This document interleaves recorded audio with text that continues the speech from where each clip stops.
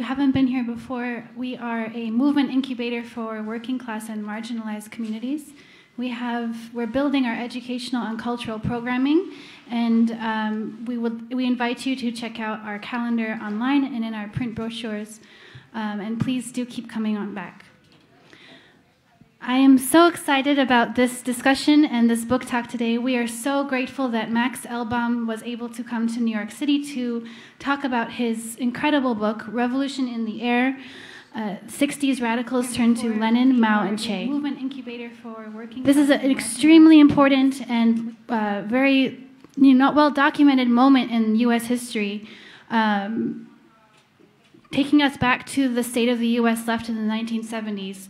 It's really important for us to dig deep into this era and to be able to learn from the lessons of this time. And we're so lucky to have these three amazing, experienced and wise people here with us today to discuss and share their knowledge and their wisdom.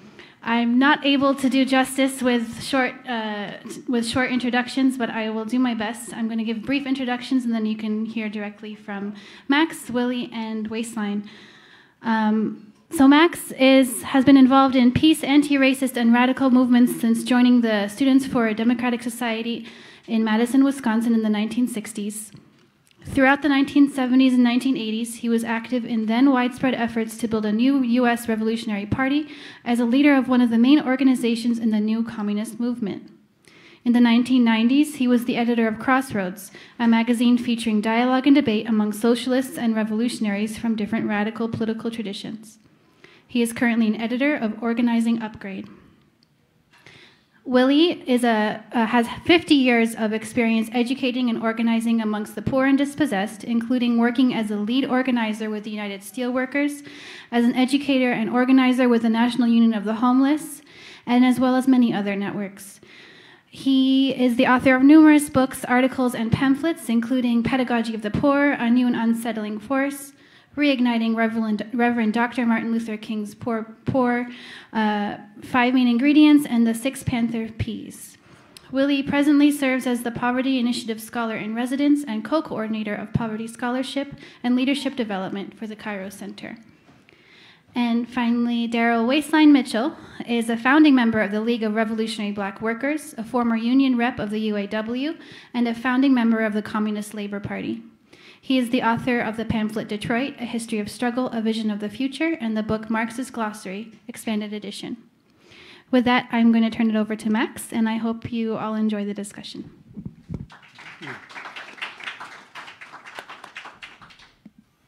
Can everybody hear me? Yes. Okay, great. So what I'm going to try to do in these opening remarks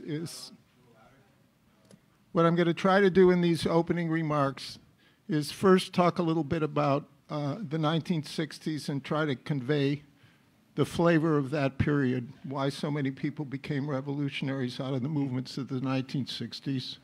Then I'm going to talk a little bit about what's covered in my book. I'm going to offer a few opinions about what we did right and what we did wrong, and wrap up with a few comments about the situation today and what any of this might mean for current politics. The 1960s were a very complicated time. And one side of the 1960s experience was a lot of pain and suffering.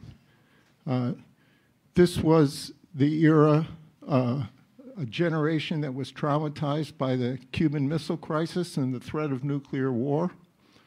It was the era of political assassinations.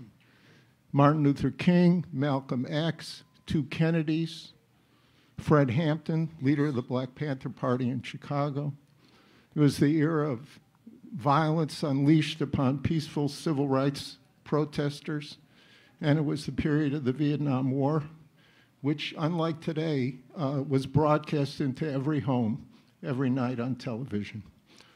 And with 2 million people from the United States deployed to Vietnam at one time or another, every single person in the country at that time knew somebody who had gone to Vietnam if we didn't go ourselves, which meant we knew somebody who came back wounded, psychologically or physically, or came back in a body bag.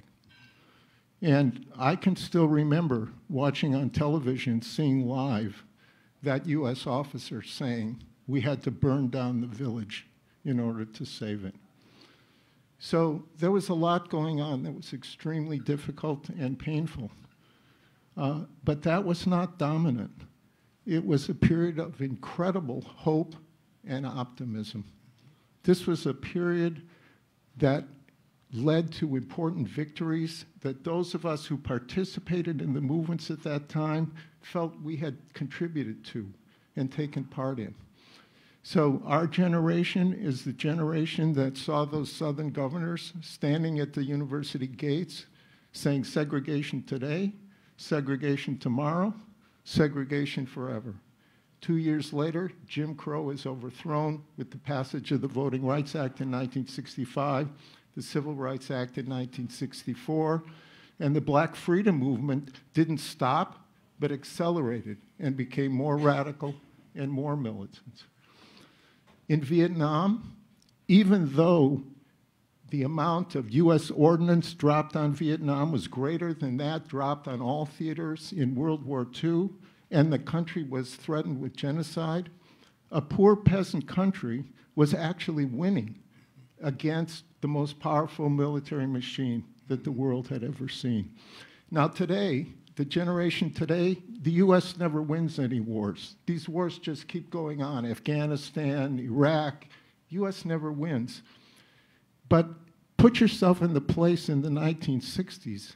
We had been brought up to believe that the US was not only a force for good in the world, but that it was invincible, that it had never lost a war. And it was an ideological earthquake for our generation to see the United States being defeated in Vietnam. And it was not just Vietnam. The entire third world was ablaze, what we then called the third world, today the global south, Asia, Africa, Latin America, and the Middle East. And even in the industrialized Western countries.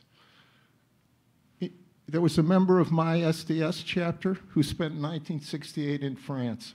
And I remember when she came back in June 1968, she gave a report to our chapter about the night of the barricades in Paris, when students on the barricades and 10 million workers on strike almost overthrew a government right in the heart of Western Europe.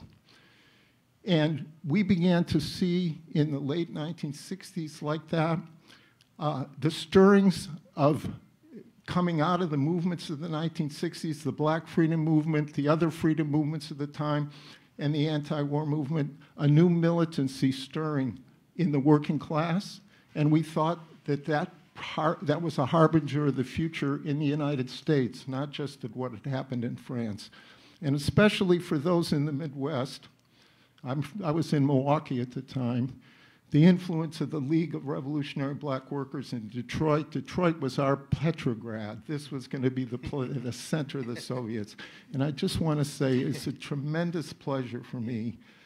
Waistline and I have corresponded for the last 10 years. Waistline was one of the people who built the League of Revolutionary Black Workers, but it's the first time we've met in person. Oh, wow. And it's a really moving event for me to be personally to connect with you today. So thank you very much.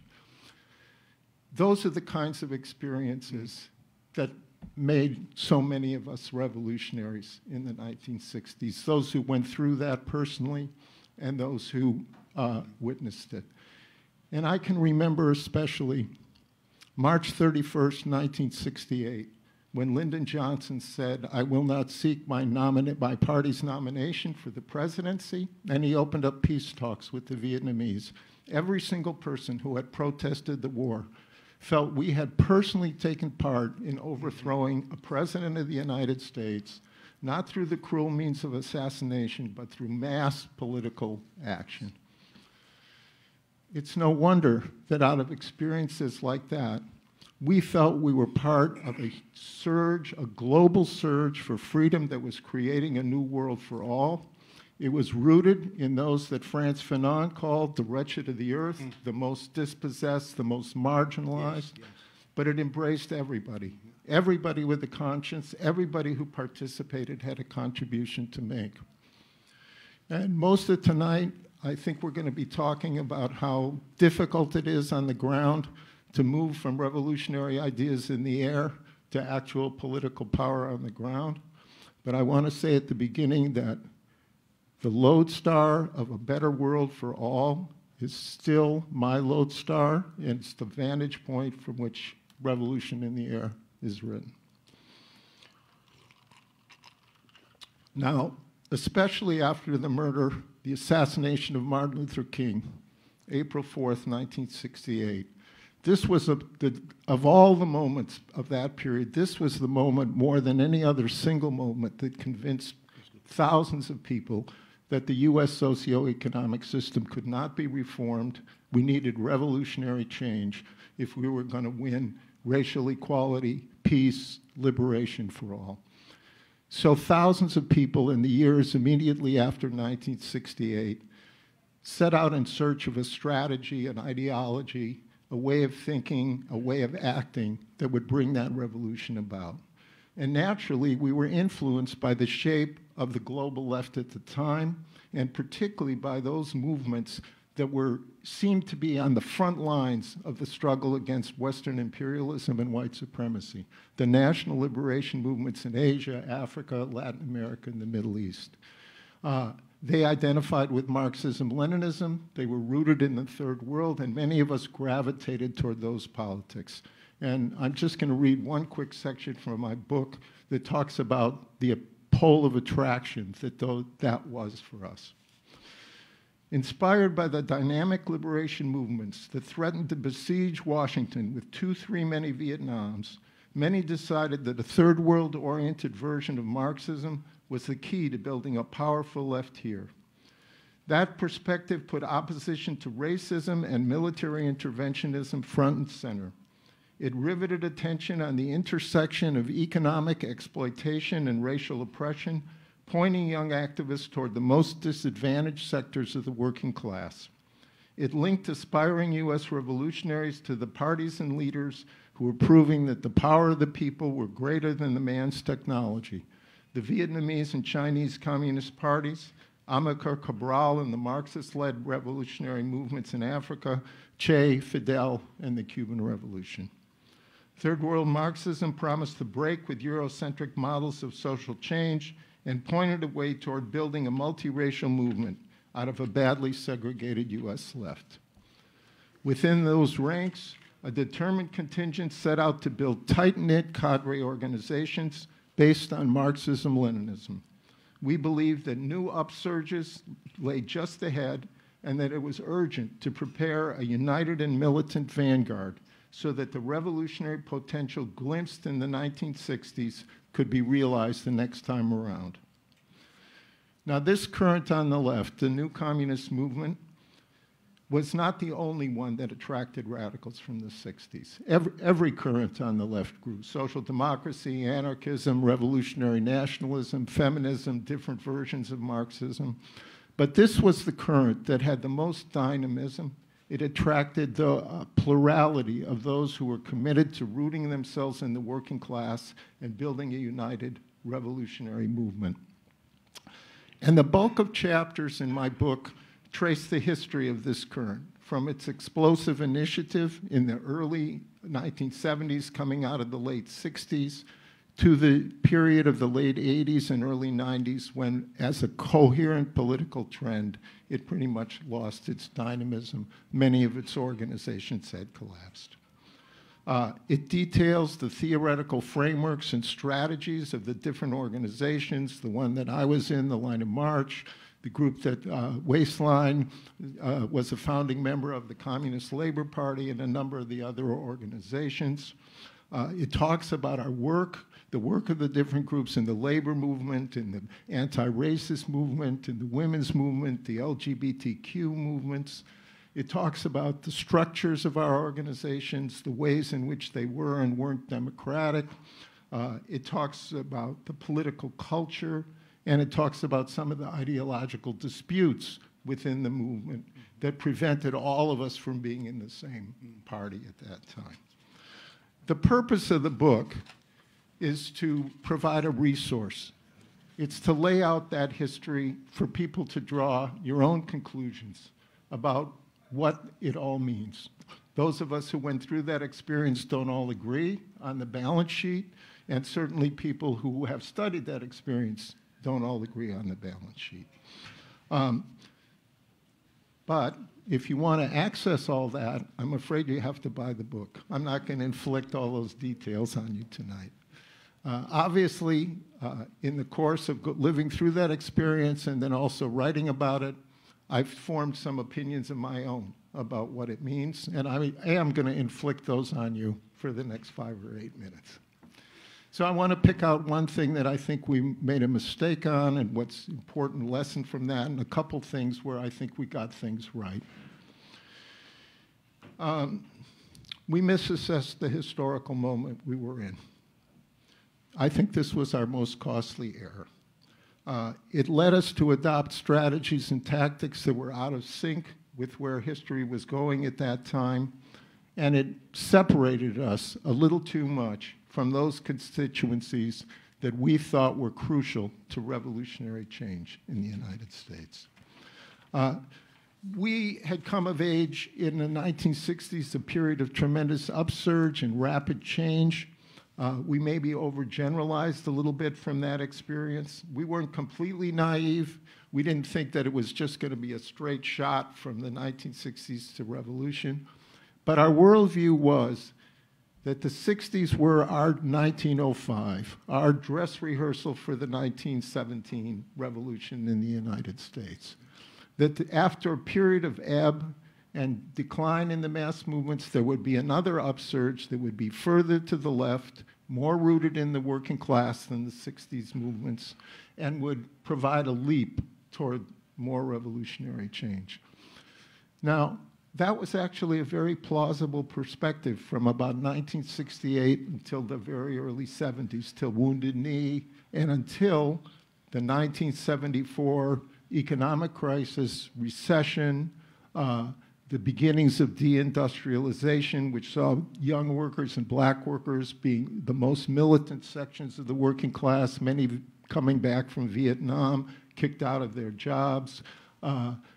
And the ruling class was able, at that point, to start to regroup and launch a counteroffensive based upon fanning racism, homophobia, anti-feminism, demonizing peoples in the third world, using the oil crisis especially to target the Arab world, with the collaboration of the strong Zionist influence in American politics at that time, to launch a global counter-revolution against all the gains of the 60s at home and the gains of the national liberation movements and those countries that had broken with capitalism, the socialist camp. There was a global counter-revolution. And through the early and mid-70s, it started to become clear that that had gained the initiative, what Mike Davis calls in his, one of his works, the Watts Riot of the Middle Class, as the haves launched that counteroffensive. And we weren't able to readjust to that carefully enough. And this was a costly mistake because it meant that some of our differences, we exaggerated what they meant. Things that might have been crucial differences if you're approaching a revolutionary situation don't have the same weight if you're in for a long defensive period. And the masses of people, many of those people, they turned to policy fights, electoral fights, and we had thought that those things were sort of historically obsolete. But a certain revolutionary, Lenin, said that what's obsolete for us isn't necessarily obsolete for the masses. So we went one way, but 1980 didn't bring us another revolutionary upsurge. It brought us Ronald Reagan and part of the whole counter-revolutionary motion. Lesson there, we need to assess the historical moment where the economy is, the underlying forces, and where the consciousness of the masses of people are, and adjust our work accordingly.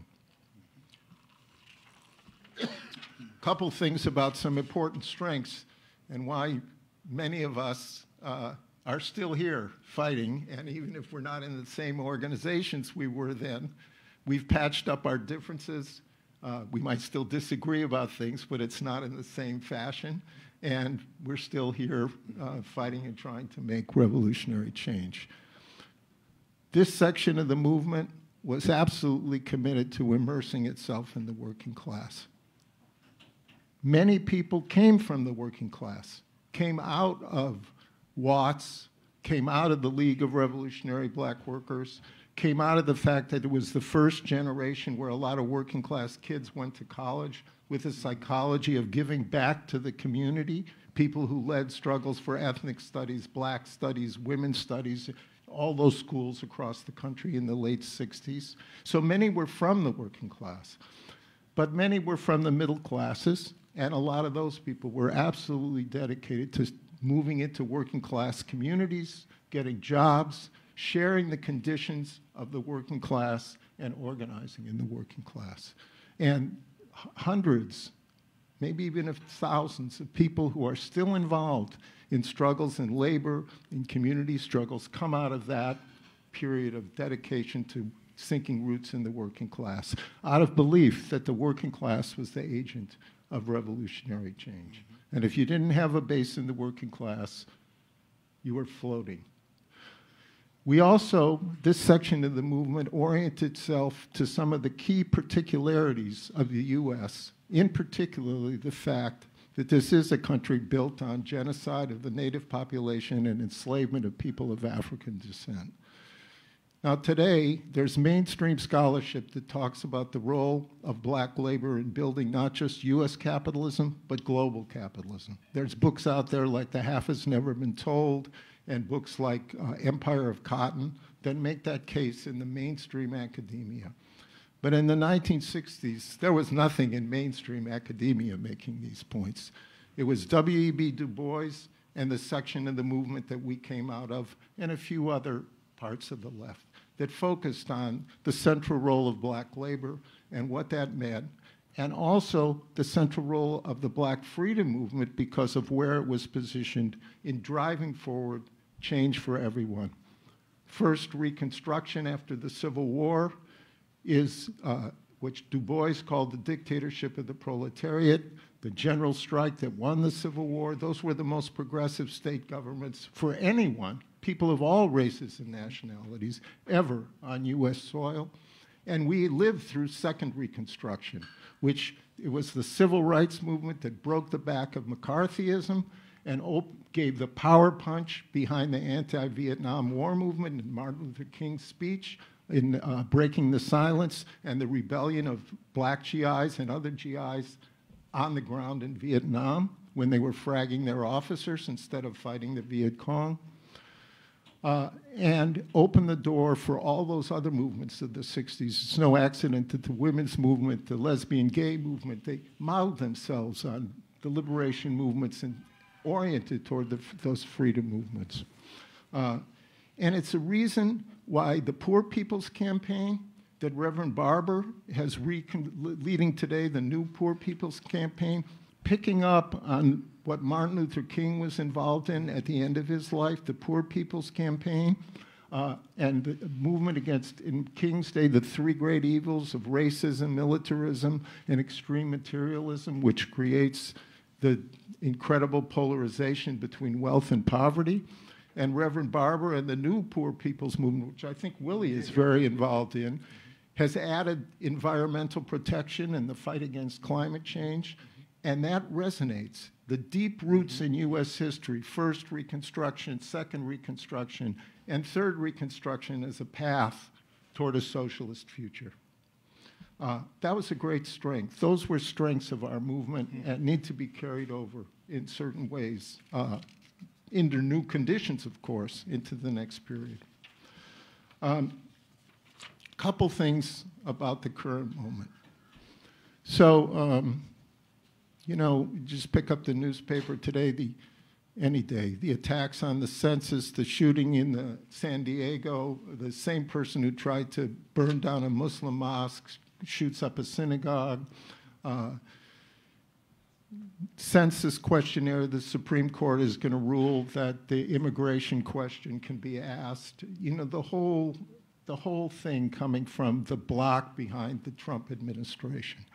It's the glue is white nationalism. That's the centerpiece of the attack.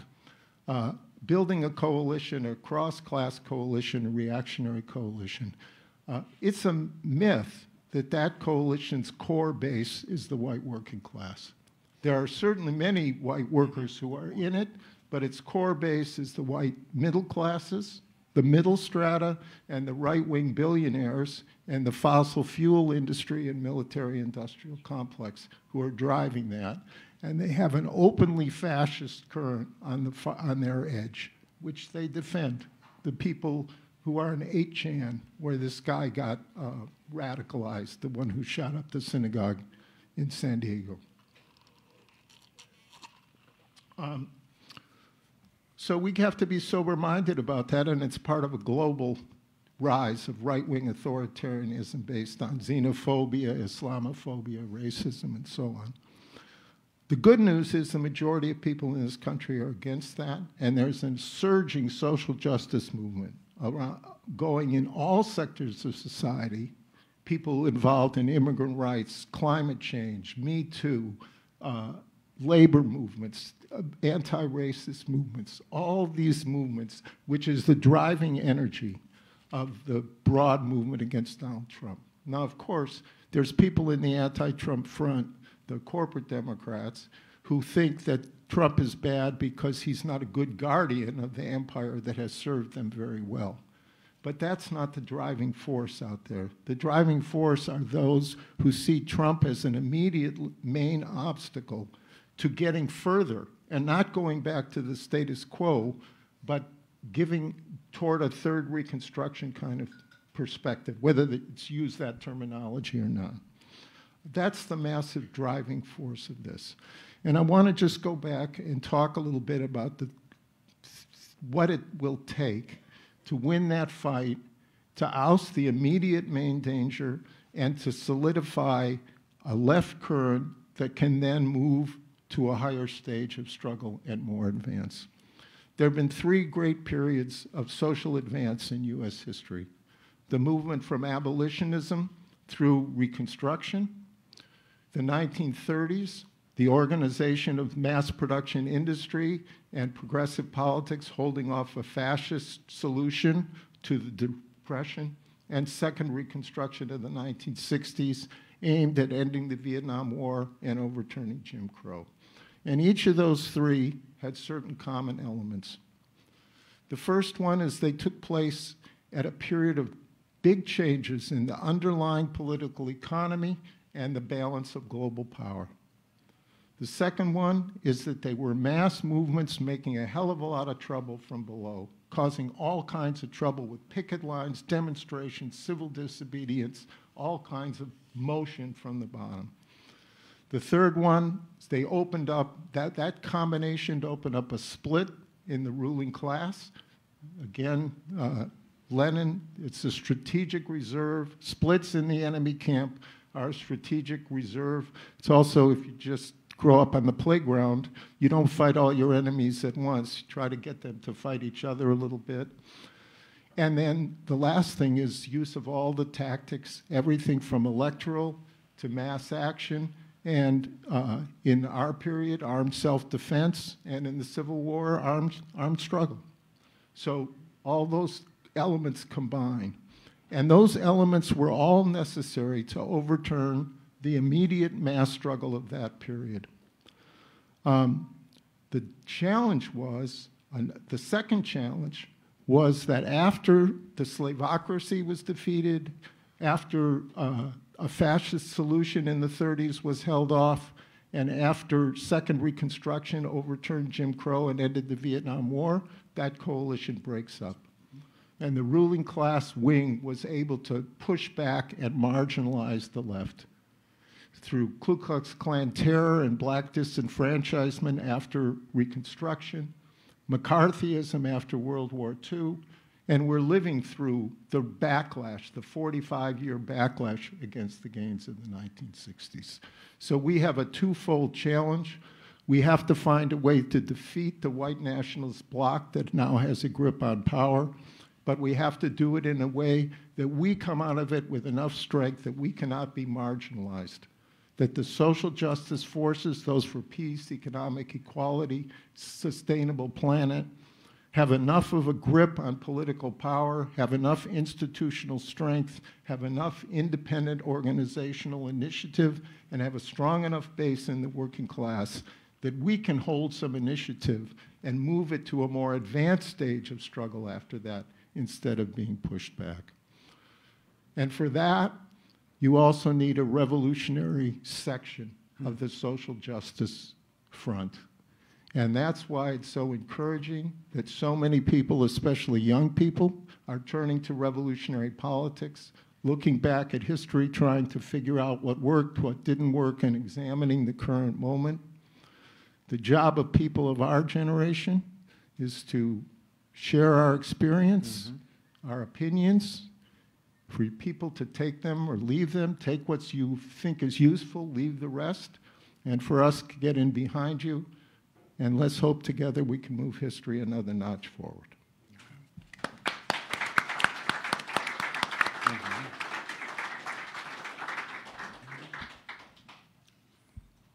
Okay, I guess I'm up. First of all, I have to mention a couple of things before I get started. The first thing is thank you for coming out. I'm deeply grateful that I've had opportunity to be part of this program. You know, what made it possible is the People's Educational Program. I became involved with them because I wanted to have an opportunity to pass on a body of knowledge and information to a new generation about how our country thinks, behave, and tick. And People's Educational Project, it gives me that opportunity. There's some people I just like to mention because they have been very kind to me. You already saw Leanne. She has been just wonderful in pulling together an educational program here. Kevin has personally helped get me here. He's helped acclimate me to my circumstances. Then you have the people running the place like Manolo and Brother David. I just like to give them a kind shout out because I absolutely love this space. I remember when it was being planned. It wasn't here a year ago. So when I come up and see it, it's just wonderful and it's magnificent because it gives us a place and an opportunity to talk about things. Max mentioned that we have communicated actually on and off for probably a couple of decades. So I'm just elated that I had an opportunity to meet him in the flesh and stuff. When you look at Revolution in the Air, and it is a book worth owning, his introduction begins with the first 4 months in 1968. And it begins in 1968 because it was a huge year of change. You know, one of the things that happened in 1968 was a strike in Detroit, Michigan, that happened May 1968 at an old Chrysler plant, the Dodge main plant. And it was the kind of strike that began to change what was taking place in America. To understand it, though, I want to jump back and forth through history because, no, I want to say something else first. The reason we do this is because we are looking to educate people. We are fighting for the life of the mind. We are not looking for disgruntled, discontent people. We are looking for people who have the capacity to think, who have the ability to create a vision for people in this country that's worth fighting for. The reason that's important because we're undergoing this tremendous activity that's starting to take place. Ever since Trump got elected, time has sped up. All of us can feel it, right? And what happened was something so amazing. One day after Trump was inaugurated, one of the biggest demonstrations in the history of America took place, organized and led predominantly by women. And I'm mentioning this because the hardest thing in life to do is to find your moment in history. It took us 30, 40 years to figure out how to find our moment in history. Now, the reason we study and read things and what drove us to Marxism, right? We wanted to make sense of the world we live in. On that note, I want to go back and just run through some aspects of my life so we know who each other are and what it is that motivates us. Growing up, all I wanted to do was be a good boy. I honestly wanted to be good, and I wanted to do the right thing because I was raised by a couple of parents who had a certain kind of morality. And they taught us that we should oppose evil, that we should stand up for right, because that's how human beings lived. So when I grew up with that morality, with a sense of fairness that was kind of built into us. And being in Detroit back then, it was an epicenter of this incredible movement that was taking place. It's hard to tell now, but in the past century, Detroit was to Michigan and America what Silicon Valley is to California and America today. It's hard to see it, but the automobile industry was the classical home of technological innovation.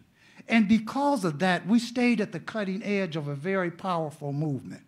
The world I'm from is not your world. I am not of your world. I am of a world that was birthed on the basis of the Industrial Revolution, the last phase of it, specifically a period of history we call Fordism. Fordism as a system, it changed life in America and around the world. Henry Ford revolutionized how production took place in this country. And because of that, a factory system was created that amalgamated thousands of people together under one roof. That amalgamation made it possible for us to develop a different kind of collective way of living. People who did not like each other. After you work with the same person year after year on the assembly line, you get to know who they are, who their family is, and you start bonding together a certain way. So I grew up under conditions where my reality was what can be described as industrial reality. We had industrial time frames, and we had a very different way of looking at things. By the time I was a teenager, the social movement inside of the country was heating up. For me, 1968 was important because a year earlier, 1967 Detroit, July, was one of the greatest uprisings to take place in this country. Mm-hmm. And the uprising changed the architecture of the country, but I want to talk about it a little bit before I advance forward. What happened was you had a group of people who were hanging out at what they call a blind pig. In Detroit, we call them an after-hour joint. When you get off of work, if you had a little money and stuff, you would go take you a shower, you would get your girl or whoever you was with, and you would go to the after-hours club, right, where they sold liquor after hours, and you would come in. Anyway, one weekend, the police decided to bust this after-hour joint, and it was the catalyst that caused the rebellion. I want to look at it because you have to understand that the only people who could attend and patronize an after-hour joint is people with money, because you had to be able to afford the food, the drink, the dance, and you always had a little gambling in the back. And I'm saying that because what incited the rebellion in Detroit was attacking the better paid sections of the working class. When we think about these rebellions and riots, for different reasons we conjure this picture of deep poverty. And it's not like that. And we need to catch up with who we are and what kind of country we live in, because from my point of view, actually from the point of view of this, it looked like a meeting of old men, right? Because, I mean, that's what we are. But we're reaching a point in our country that's pretty exciting and stuff. Now, in 1968, we had what was called a drum strike, right? It took place in a Dodge main plant. At this Dodge main plant, it was this huge structure that held 10,000 people making Dodge automobiles. The work was hot, dirty, and dangerous, but we were the highest paid industrial workers in the world. And I'm saying that because our country went through a curve of development, right, where you could actually make a living in this country. I remember as a young man being able to make a living. It's important because my dad worked for Ford Motor Company. When he passed, he had 38 years seniority at Ford Rouge, and he was one of the earlier black laborers that was able to work his way into skilled trades. Mm-hmm. He died an electrician and stuff. So when I come up under that kind of system where I was trained not only in a household, but even in school. The world we lived in was profoundly industrial. In school, they taught us how to acclimate ourselves to this industrial system. The civil rights movement it had an impact in Detroit. And because we were highly organized, we were able to do things in Detroit that you couldn't do in most places. You know, the Detroit 67 riot, it was significant because we have SWAT teams today and these highly military police force, but that back then we didn't. Back then, the rebellion in Detroit, what it did is cause the collapse of the police departments around the country, because it became evident that the way they were set up, they could no longer control this moving section of the working class. It was under those conditions that I was able to develop my consciousness about the world around me and stuff. I was 15, actually, when I decided to join the revolutionary movement in a serious way. You know, at 16, I got my first job in the automobile industry, working for General Motors against my parents' permission. They wanted all of us to go to school, get degrees, become accomplished, you know, doctors, lawyers, and things like that. But I knew at 16 that I could go into the factory and make a man's wage and marry the girl I always loved. And, you know, I didn't quite do that, but you know what I mean? But I ended up in the factory, and I ended up working for Chrysler, which afforded me an opportunity to make a man's wage and have a decent living. Let me back up a little bit. I wanted to talk about some of the things in this book also. One of the things, I'm going to jump in that back and forth. One of the things I like about the book is, and everybody should have their own copy. You should. It's like an encyclopedia of what happened. It instructs you on who did what. I forget what chapter it's in, but Max talked about how one of the distinguishing characteristics of this period was the energy that people had, right?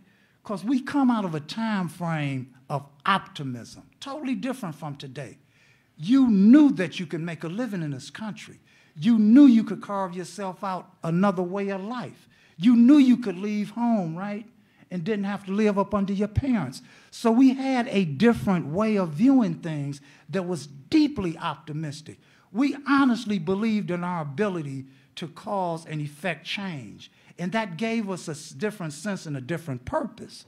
We had people like Muhammad Ali, who literally in front of the world refused to fight. And we had in Detroit Motown music, right?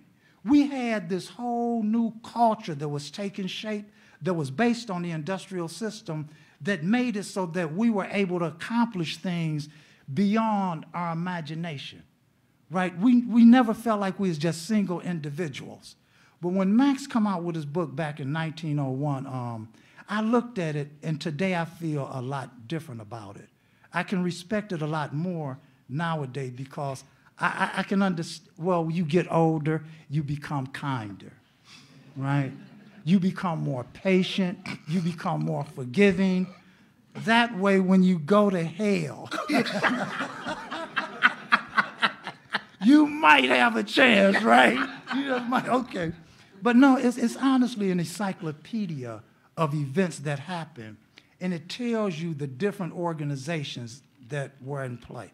And if you look at them, what you had in motion was a couple of 100,000 people who wanted to make sense of the world in which they live and who dedicated their lives to studying and teaching and fighting to make the world a better place. I think we have reached a point in time in this country where that can happen again, but only at a different level. Let me jump back to 1968. We had this Dodge Main strike, right, that involved 10,000 workers. And they called it a wildcat strike, right? A wildcat strike is an unauthorized strike on the part of the workforce. It was 2 strikes in 1968. In most books, they tell you about the second strike, which was kind of inaugurated by a group of black workers. But the first strike wasn't. The one they never talk about, it was inaugurated by Polish workers. It was a woman in the plant, a Polish woman, right, who had enough. And she refused to work, and everybody supported her. Dodge, Maine, you have to understand, was in a city adjacent to Detroit called Hamtramck. Hamtramck, Polakville, right? Is that derogatory? Yeah. Okay, well, give me another word. Teach me. What do I call it? Poland. Poletown. Potown, okay, sorry about that. Like, you know, correct me, I'm an old man. No, I'll give. Don't beat me, you know. No, but the first strike, which was significant, was inaugurated by a woman, right? And that first strike is what taught people how to come together and how to go on strike. These factories now were entire cities. They weren't just small shops like we have nowadays. In these factories, you could get anything you needed because they operated literally like little cities and stuff. So you had this city within a city. And on Friday, you had see, the society was structured different. On Fridays, you would have these brink trucks that would come up to the factory. I see you shaking your head. That's how you would cash your check. And the women would be lined up because they would be trying to get to the paycheck before the husband ended up giving the money to the man in the tavern, right? And well, that's been part of the whole struggle that women have waged since after the Civil War, the fight over the paycheck, right? You know, the fight against the man in the tavern, you know. But you had these people who were conditioned this way. So when this strike exploded, everybody in the city understood something was happening very different. And before we knew it, we had people coming from plants around the city demanding that we help them set up an organization. Now, the reason this organization was set up by black workers was that when you have, Max mentioned some of the legislation in the 60s. The way America is set up is very complicated. When you pass a new law, there's no way for it to take effect until somebody fight to implement the law, and that compels a movement of the judiciary and the court system where they have to set up things so that policy can be implemented, and then you have a system to check on the policy. So this movement that's taking place is compelling all these corresponding changes within government and stuff. And we didn't know any of this. We're trying to learn how to navigate it. But the 1968 drum strike, it inaugurated what would become the last great strike wave in American history. It ran from roughly 1968 to 1974. The problem is that when you're in the middle of a strike wave, you cannot tell when it peaked until after the fact, right? So what happened was, with the civil rights movement going, 68 was critical. Stokely Carmichael raised the slogan of Black Power, and Black Power was a slogan that became an electoral movement, right? In Detroit, that meant electing our first black mayor, Coleman Young. What was different about Detroit was after we elected Coleman Young, we began to elect Marxists and communists to office. And it was the only place that this happened in Detroit. Now, the definitive book on that is called Detroit, I Do Mind Dying. You might be able to find a PDF online if you search good. But it describes this process that took place in Detroit. What I'm trying to get to is how these social movements, a catalyst occur, and people behavior start changing, right, in the most unexpected ways. Before 67, when you told people you were being harassed by the police, the first thing they would ask you, well, what did you do? Well, how come the police bothering you? After 67 and 68, when you talked about being harassed by the police, everybody cursed the police because they begin to understand their role differently. And I'm beginning to see that here today. See, we are experiencing a certain point in history where there's a continuum. From my point of view, things shifted in 2012, September 19th, with the Occupy movement. Then the next major shift was Trayvon Martin, right? And what I noticed about Trayvon Martin was something I've never seen before in America. I'm at home watching some of this movement take place on television, and I can't help but notice that the majority of demonstrations are white. And I said, this is extremely interesting. Now, they don't show things like that on television anymore. But when they first exploded, the news would cover them in a way where you could actually see what was taking place. Trayvon Martin, for some reason I can't totally account for, it caused a shift in the country. Then you had the incident here in New York with Eric Garner. Then you had Mike Brown and Ferguson, right? So you have this escalation that's taking place that led up to ultimately Donald Trump, and the next day all hell broke loose with one of the biggest demonstrations in American history. Now, my point is that we are beginning to understand where we are in history. In the 60s and 70s, we simply did not know because we had not been through that process before. Where we are in history is at a point where we can affect the thinking of this country in a way that's fundamentally different from anything that has happened since the Civil War, right? What I do is go back and try to look at the elements of American history. Abraham Lincoln's Civil War, he had something to do that was incredible. He had to try to convince the American people to oppose slavery when they didn't. See, in our country, like, I mean, one, we're stupid, right? You know, we just have a dumb country. And there's reasons for that.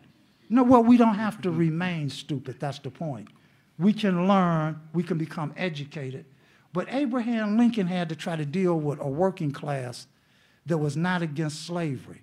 They was not against slavery, but they was against the slaves, right? They was not against slavery, but they was against the slaves in the same way that when Occupy Wall Street broke out, everybody was against the banks, but not against the financial system, right? Because you have the formation of consciousness, right? Abraham Lincoln had to do things in such a way where the border states would not be driven into the arms of the Confederacy. And I think we have to look at things like that. How can we do things where we just don't drive people away from us, right? Because we're at a point in time now where if we can figure out how to come together and network and incubate a new movement, which is why this place is here, we will be able to affect the destiny of this country, and I don't say that lightly. Is my time up? It's about up. Okay. I can come back. You know what I'm talking about? Okay, well, I'll keep going a little bit.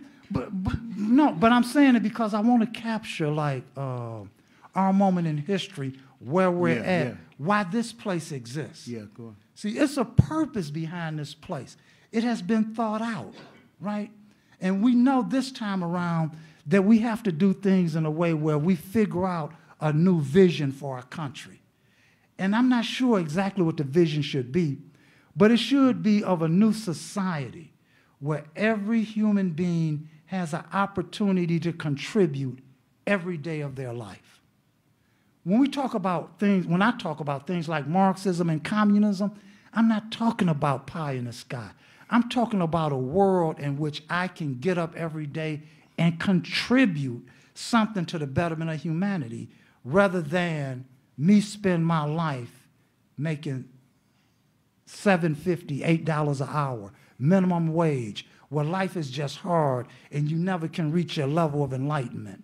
And I'm saying it like that because we in the world now, it didn't exist when I was here.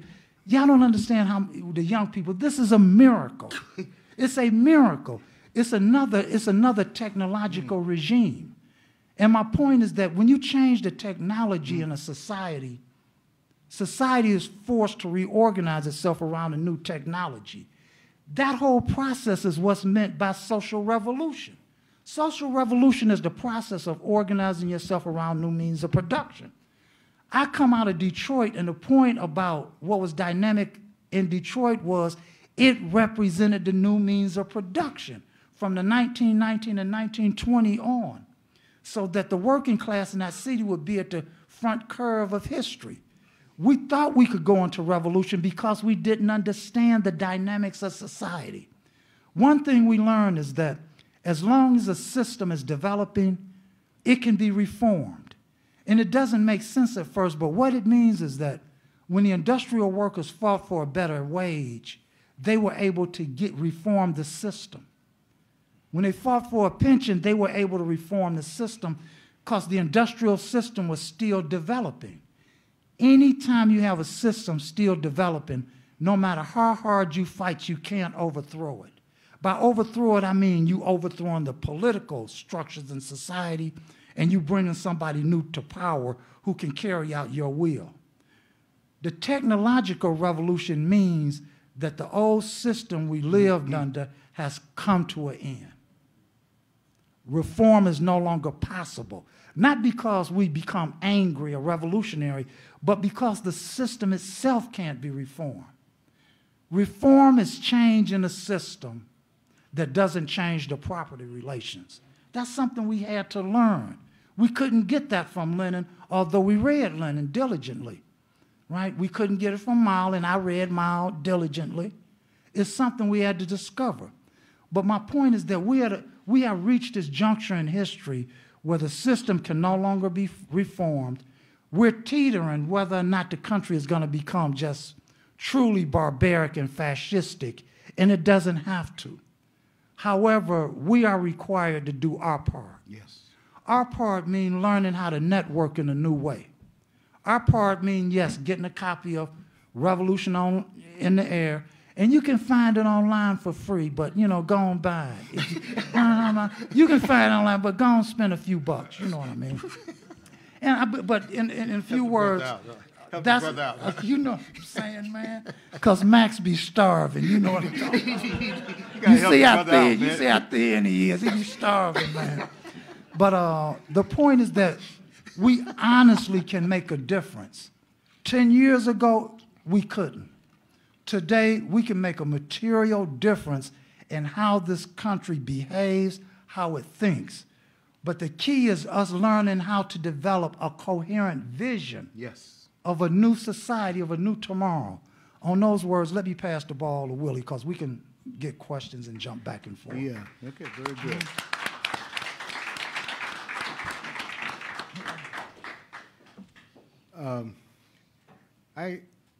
I'm trying to figure where to start and therefore stop. 1965. You know, I think I'll start there. But the first point I want to make is thanks, you guys, for listening and being here.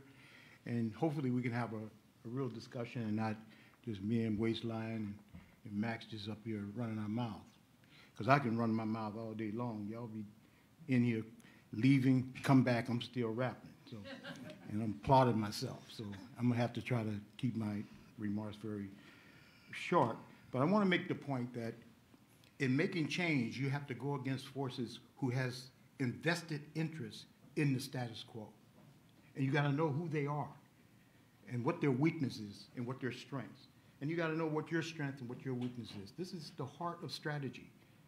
And strategy cannot be reduced to morality, where we had oppressive Olympics during the 60s, where we were more oppressed than you and you was more oppressed than me, all the different nationalities, oppressed minorities in the country. We had this kind of running argument. No, it's not a morality question, although morality plays a very important part, but strategy is about who's going to kick whose ass, huh? And when you're having to fight, you got to size up who your enemy is, what their strengths and weaknesses are, what is your strength and weaknesses, and concentrate your strength against their weak point.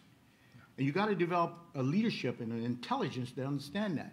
And your intelligence got to match the sophistication of the forces that we're up against. The people we're up against are no joke.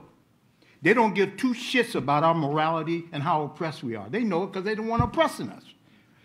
What they give a shit about is our ability to organize and kick their ass. And the only way we're going to kick their ass is to outsmart them. That means we have to develop intelligence. I want people to reflect on this kind of discussion because these discussions come too far in between. They're like luxuries. We come out for the evening.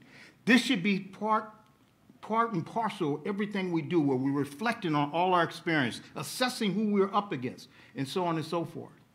It is so important that we have this book written because it requires a period, a very important period in history, that if we can master and understand some of the salient aspects of that period, we can then understand this period. It's kind of hard to completely assess this period unless we understand that period and learn from that period what we can use to deal with this period. It is so important that we have a correct estimate of the situation. Martin Luther King pointed out that without an accurate diagnosis of the problem, of the disease, you can't get an accurate prescription. If you think that what's coming at us is a teddy bear, when in fact it's a grizzly bear, you're in trouble. Huh? Because the set of tactics that you use in one case is different from the set of tactics in the other case. So assessing that period and getting an assessment of this period becomes very important. People hear what I'm trying to get at? So these discussions become very important, and discussions in a place like this become very important because there is no way we're going to defeat who we're up against, who benefit from our misery, unless we can match our sophistication with their sophistication, learning from our experiences, learning from history, and so on and so forth. One of the unfortunate things that I find in the work that I've been doing over the years is that a lot of the young leaders that are coming up are coming out of this U.S. education system all the way up to the university more stupid than when they went in with regard to history, knowing what history, don't even know what happened yesterday, yet alone what happened in history, what lessons to draw from history. Don't know the economy. There's no study of it. Everything is romanticized. I got to do this, I'm going to do this today, and blah, blah, blah, and that inevitably turned into a frustration and resignation. We have to have this tremendous intellectual inquiry and intercourse with each other, to learn from each other, to guide our practice if we're going to win. There was a lot of romanticism in the period that I came up. I lived in that period, and I want to just touch very briefly on what shaped my life. There was a lot about it. I'm 70 years old now, and there was a lot about my life that made me who I am and what my commitments now today. I'm poor all my life. I worked all kinds of jobs, sundry jobs, you name it, I did it. Assembly jobs, dishwashing. I was homeless in the streets of Philadelphia for almost a year, so I've experienced it there. So I've been there, done that. Those have been the things that shaped me. But really, in terms of my history, in terms of events that occurred during the 60s, I would say that the Watts Uprising was the thing that really shaped me. And I'm still a student of that period in terms of the conditions that gave rise to it, what happened, what was the different alignment of forces, what can we learn from that for today. August 11, 1965, August 11 through the 16th, August 16th, some 60,000 to 100,000 people hit the street in militant protests against inhumane conditions that existed in Watts, California. Watts was one of the, if not the main or most impoverished area of California. It was a horrible area to live in terms of the ghetto, the black ghetto. It erupted. In the first 2 days, the uprising paralyzed the police force. And you got to know the police force in LA was pretty large. You had about anywhere a standing force of 6,000, 7,000 folks. But when you have that many people hitting the streets, that rendered null and void the police forces. So they had to bring in big forces. But when they had to concede, the police, we did bonfires all over Watts, just happy that we kicked the police ass and turned the tables on their ass in terms of that fight that had been ongoing in our communities all that time in the ghetto area. Anyway, the point of it was that was a very, very igniting type, an explosive type situation, and it inaugurated a whole period of uprisings in the later 60s. Detroit, Newark, these areas, some 300 cities in total, and after the assassination of Martin Luther King, you had another round of 100-some cities going into blaze. This is a very important eruption that happened during the 60s. It was really shaping. It shook my life. This was described by the authorities as the greatest anti-state uprising in the history of this country since the Civil War. It was a major, major development taking place. It was mainly concentrated not in the whole of the so-called black community. The upper class black, you had racial profiling because of just how race is so deep in the culture and history of this country. You had racial profiling that was taking place in a place like Baldwin Hills, which was several hours away from Watts in LA, South Central LA. but you didn't have the concentration of the kind of police repression and police brutality on a day-to-day basis. You had kids who were being stopped by the police and asked to show their identification card, and when they went for their identification card, they were shot point-blank range. You had 15-year-old kids. These are things that are going through the community. 50-year-old women, girls who were pulled in the back seat of a police car and raped. Huh? You had these kinds of encounters that was happening in the ghetto, the black ghetto. I'm talking about the lower classes of the blacks that erupted. This inaugurated, again, an uprising that has been described as the greatest anti-state uprising ever. It made tremendous impact on me, on my life, and kind of committed me to what I'm doing today. Anytime you have police cars and tanks riding through your community, that's got to wake you up. My friends, used to come out in front of my house and say, Willie, come on out here, man. We're having a lot of fun. It was like a festival, the uprising. And my parents tried to keep me in. My father, though, he had to go to work. And so I went out. And the day I went out, we were stopped by a helicopter that was bought by the LAPD from the military that was used in Vietnam. They came after us. We scattered, our group. But then I was among the group that had to put their heads, that was caught with the helicopter, with the machine gun out of the helicopters, telling us to lay down with our head facing the cement. These were the conditions that was happening. That would wake up the average person in terms of what in the hell is going on? Why am I in this situation? Now, this situation was replicated or multiplied throughout the whole country in a certain period. My point is that today, you're talking about the conditions that exist in Watts. You're talking about upwards of 40 to 50 to 60% unemployment among the youth. Those conditions and the low wages that the black workers were facing at that time was conditions that are being replicated today, not only in the black community or in the ghettos, but also in the Latino communities, the poor white slums, these areas throughout the country. We are dealing in explosive times. And the impulse of the struggles is to challenge not just an employer, but the whole state and governmental apparatus. This is what we're in, very explosive time. Now, when the Watts uprising took place, I was caught with my pants down. He don't like to say that because he's telling me that he don't want to see that image. Okay, all right. But I didn't understand what was going on. So this thing happened. I just started trailing the events. I mean, we were just involved with what was going on at the time. You had the so-called revolutionaries that I had been attending study circles together with. You couldn't find them. It was the Amen sisters on the corner, directing traffic and so on and so forth. Things turned upside down during that whole period. But it was a period that was very explosive, and it was a period that we can expect that those conditions can give rise to it. You can bet your bottom dollar that the powers that be, at the Pentagons and political police, other government officials, they studied that period. They studied the 60s. They understand it. They're preparing, and they're thinking in terms of those conditions returning, but on a much more explosive, much larger and global level that they're discussing. You got to read these guys. Read their papers. They're concerned. The Pentagon has already invested in $1 million studies to anticipating urban uprisings throughout this country and throughout the world. They're getting ready.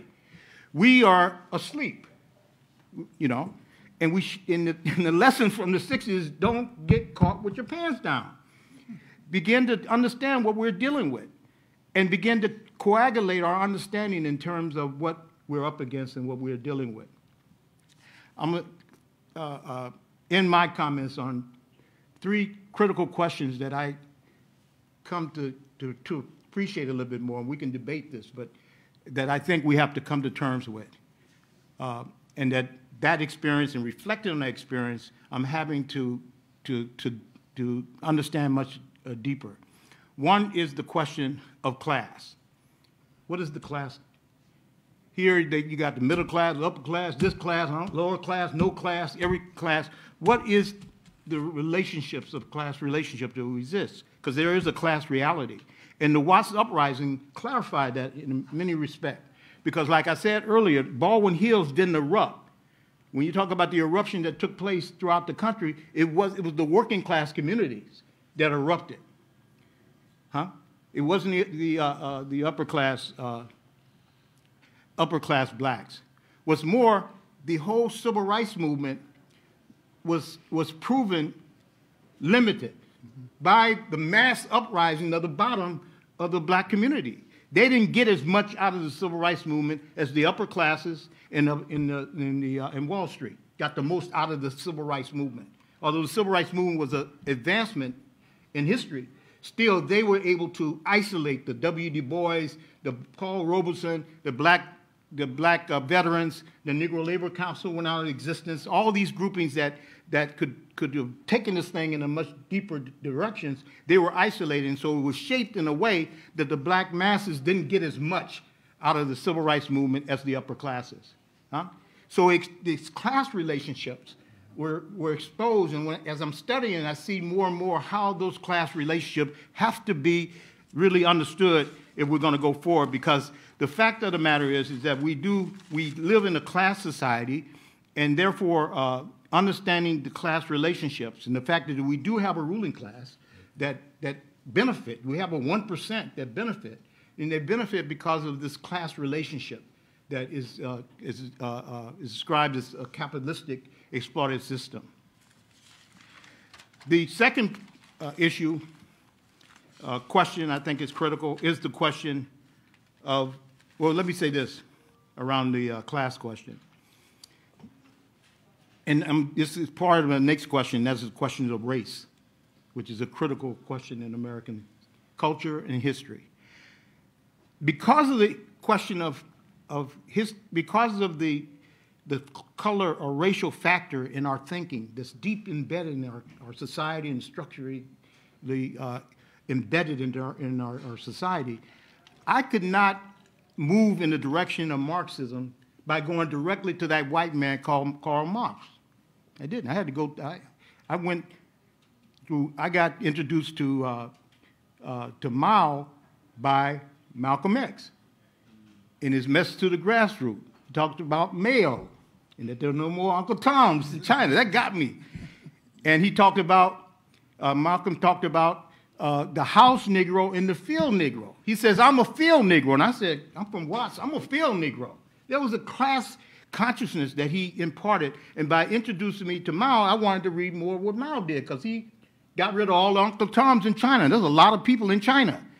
So I read Mao. Mao introduced me to that white guy called Marx. That's because the color factor is so deep, I had to go that way. I couldn't go directly. There was a time when I didn't wear white underwears. I wore black underwears. I didn't like white folks. I mean, that's where I was coming from.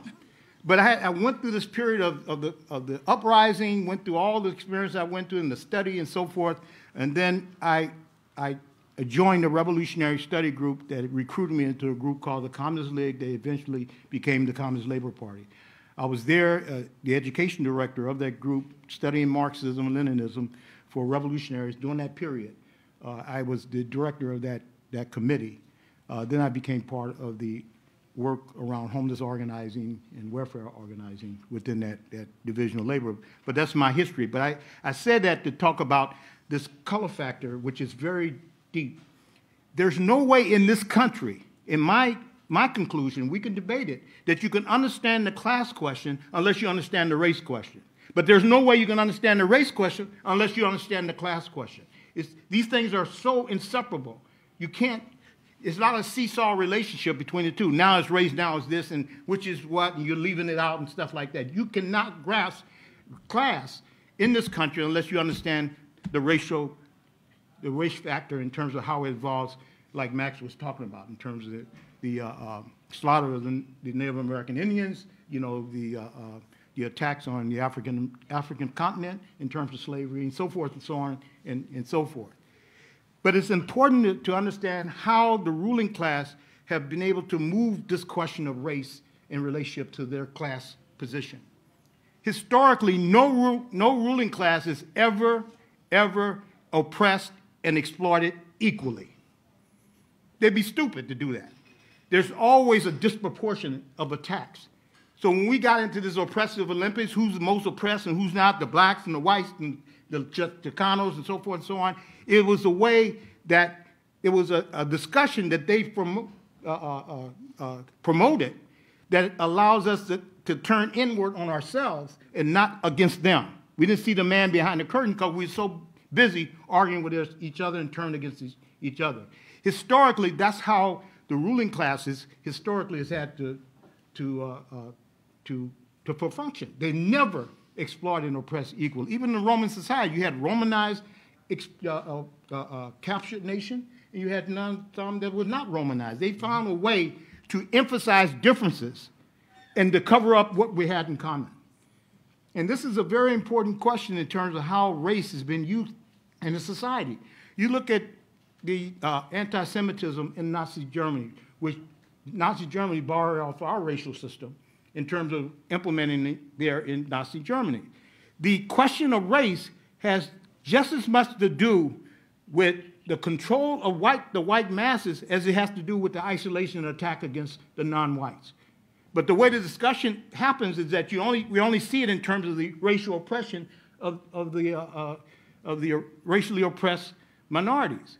But we don't see that the problem of anti-Semitism was how do you get the masses of the German workers to go to accept exploitation, to go and fight and die for the Krupps, the Thyssen, the upper class of the Germans. And that the anti-Semitism was about how you use the isolation and attack and even Holocaust against the Jews in order to control the white masses, to get them to do what the ruling class want to do. The same thing with race today. If you look at the history is all about how you control the white masses as well as how you isolate. That's what happened after the Watts uprising and all the uprisings in the ghettos throughout the country. The Kerner Commission defined the whole problem as being just simply a question of race, although that was involved, certainly was involved. But it was more than that. They said it's a problem of two nations, a white nation and a black nation. And it was covering up the fact that you had unemployment and other questions that was involved. But they did that so as to create a white, all-class backlash, later on become the moral movement. Ronald Reagan was able to get elected to the governorship on the basis of the attack against those black criminals, in Watts. They were able to use the color question to elevate themselves and use the color question not only to attack and oppress the poor, the impoverished people of color, but also to control the white masses, to get them to do what they want them to do. In that sense, they was able to coagulate them into an all-white, all-class unity to carry out the policies that they eventually call out. I want to put that out on the table because this solid South has been the bastion of that relationship, this all-class with the poor whites and rich whites and middle-class whites in terms of income uniting as a force, and a reactionary force that we're having to still deal with today. So this race question was another question that I think was key. Then the last question, and I'll shut up after this, is the question of the state and how this system is kept intact and trying to understand the state and how it operates. Because every movement that's been successful in terms of reconstruction or revolution has been able to successfully exchange power relationship. And at the center of power is this control of the state apparatus, this apparatus of violence, and the civil bureaucracy that managed that process. And we, in Watts, understood that we had to go up against the Army and the National Guard if we were going to get any change. But we know that they were successfully able to isolate us and to bring in bigger forces that in no way we were organized to deal with. This question of the state is very important if you're talking about changing society. This is Marxism, is very basic on this question. Now, of course, there's an apparatus of violence in terms of the military, the police, ICE, all these things, which we tend to see as separate things. There's ICE over here. There's the LA police attacking blacks over there. There's the military bases all over the world. This is the U.S. state apparatus that the same one that's attacking the Venezuelan is the same one that's attacking the homeless in these encampments all over the country. It's the same forces that we're dealing with that are attacking the immigrants. We got to understand the state apparatus. Now, the state apparatus, when you look at it, it is upheld by an officer corps that's necessary middle class. Many years ago, well, 2,000 years ago, Aristotle, and it's quoted by some of the big political strategists today, they quote him in his statement that the larger your middle class, I'm paraphrasing, the more stable your society is. If your middle class diminish, that puts you in a difficult position. There's no way that 1%, which has been the proportion basically of a ruling class, can control the rest of us unless they have this middle strata consolidated. A lot of this gentrification today is about consolidating a certain sector because that sector is what constitutes the officer corps of your military, of your police, of your civil bureaucracy on every level. And this crisis of 2008, as a result of this tremendous technological development that Waistline is raised, is diminishing this middle strata. And that's a very weak point. During that period, during the Watts Uprising, during the 60s, you still had a standard of living of the middle strata that was increasing. It was pretty stable. But today, these times, that is gone. It's weakening. Yeah. In Detroit, when the 2008 crisis hit, the police force closed their doors at 4 o'clock. The ruling class couldn't have no police force close their door at 4 o'clock. They had to try to figure out a way to get out of that crisis to deal with this middle strata to consolidate their position. So this question of state, I'm just offering that I learned from this process of having gone up against the state is to understand that the state is what it is and how it's made up in the social stratas that the enemy depends on in order to control us and keep us intact. People hear what I'm trying to get at? Okay, I know my name is Baptist and I have a propensity to preach. You're lucky I ain't standing up because I'll be up here doing all this to y'all. But thanks for listening. Okay. And the last thing is that I really love Max Elbaum's book. The most important thing I love about his book is this title, Revolution in the Air. Yeah. Because I think Revolution in the Air describes more our situation today than that situation because the tremendous fundamental changes that this society is going through. Yes. And we got to get ready. We don't want to be caught like Waistline with our pants down. So I'll stop there.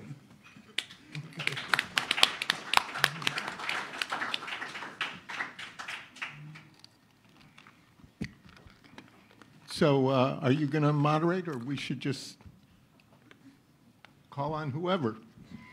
I think if you have a question, I'll pass you the mic. Hi.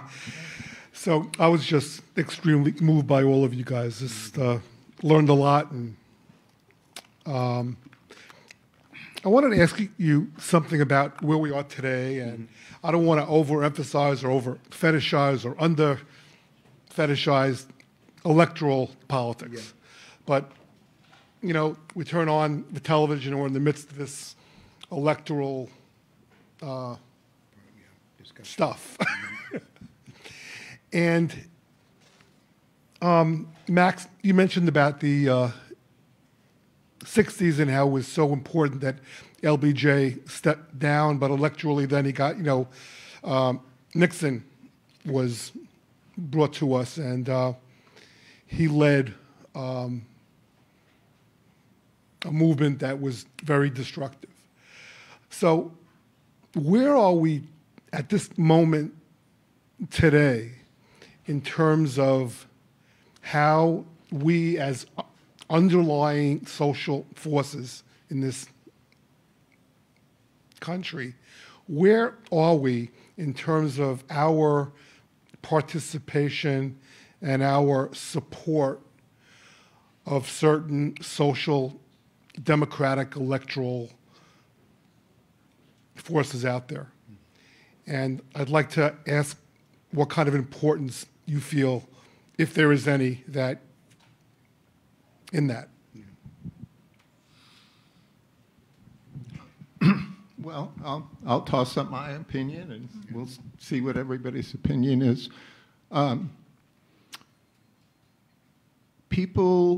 masses of people first grab onto the levers that seem to be available to them to make change. And as far as I can tell, those who are most committed among thousands and millions of people of trying to make social change have thrown themselves into the electoral arena because they saw that Trump took power via an election, and because they see the change that Bernie Sanders made in people's thinking through his electoral campaign. So millions of people, and because the electoral arena still exists as a legitimized form, the most dedicated people are using the electoral arena.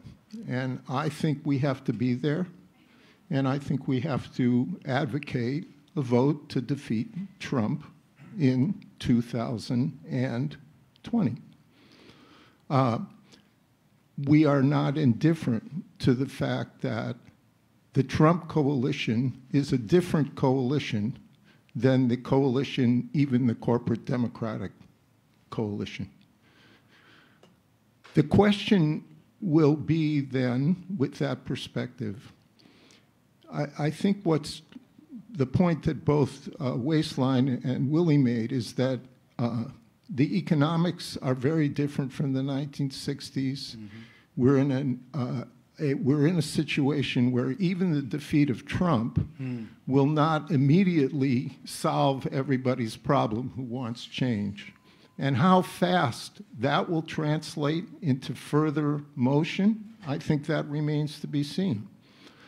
But I don't think it's possible to boycott or cede the electoral terrain to the enemy. The voting rights struggle was a crucial struggle for our generation, both because it did actually empower people in many situations to make certain changes against the kind of repressive forces, certain sheriffs in certain localities, Harold Washington in Chicago, things like that.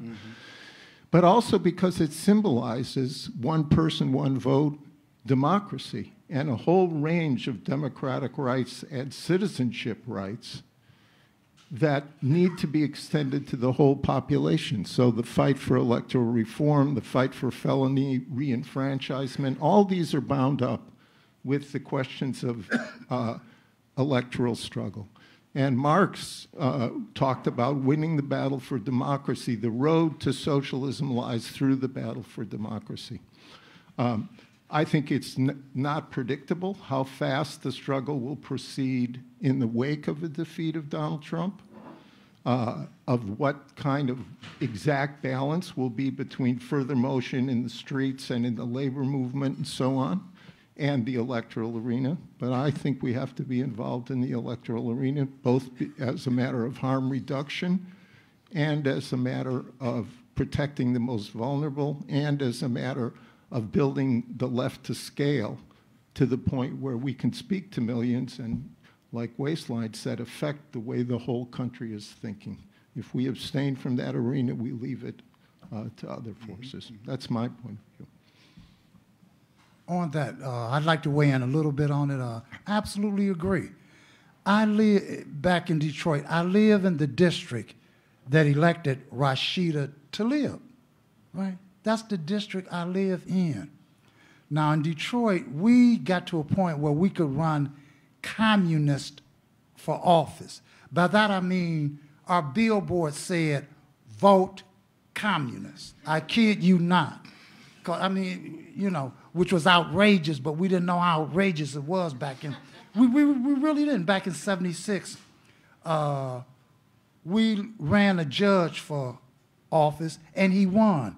The next day the newspaper said the judge is a Marxist, you know. So I'm saying that if we look at and address ourselves to the people who vote, you don't address the people who don't vote, but if you address yourself to the people that vote, Then you can develop a strategy and approach to how you want to deal with the electoral politics and stuff.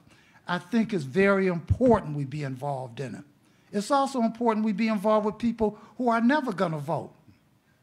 Now, my last point is that about a month ago, on my Facebook page, Darryl Mitchell, friend me, you know, I started running a little ad that said, anybody but Joe. And I meant anybody but Joe Biden. And I started running that because an election is like a system of events. During the preliminary stage of it, everyone is jockeying to see who make it through the primary. So I ran anybody but Joe. Last week I added anybody but Joe and Corey, right?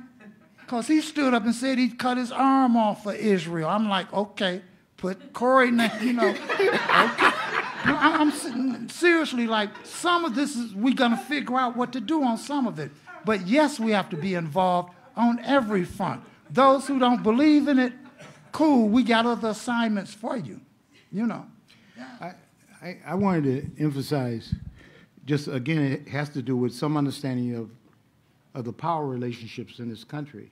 You know, Malcolm once said that the only thing that power addresses is people with more power, you know, and that the center of power has to do with the state apparatus, and the electoral process has a role to play in the way the state apparatus and the ruling class controls us, okay?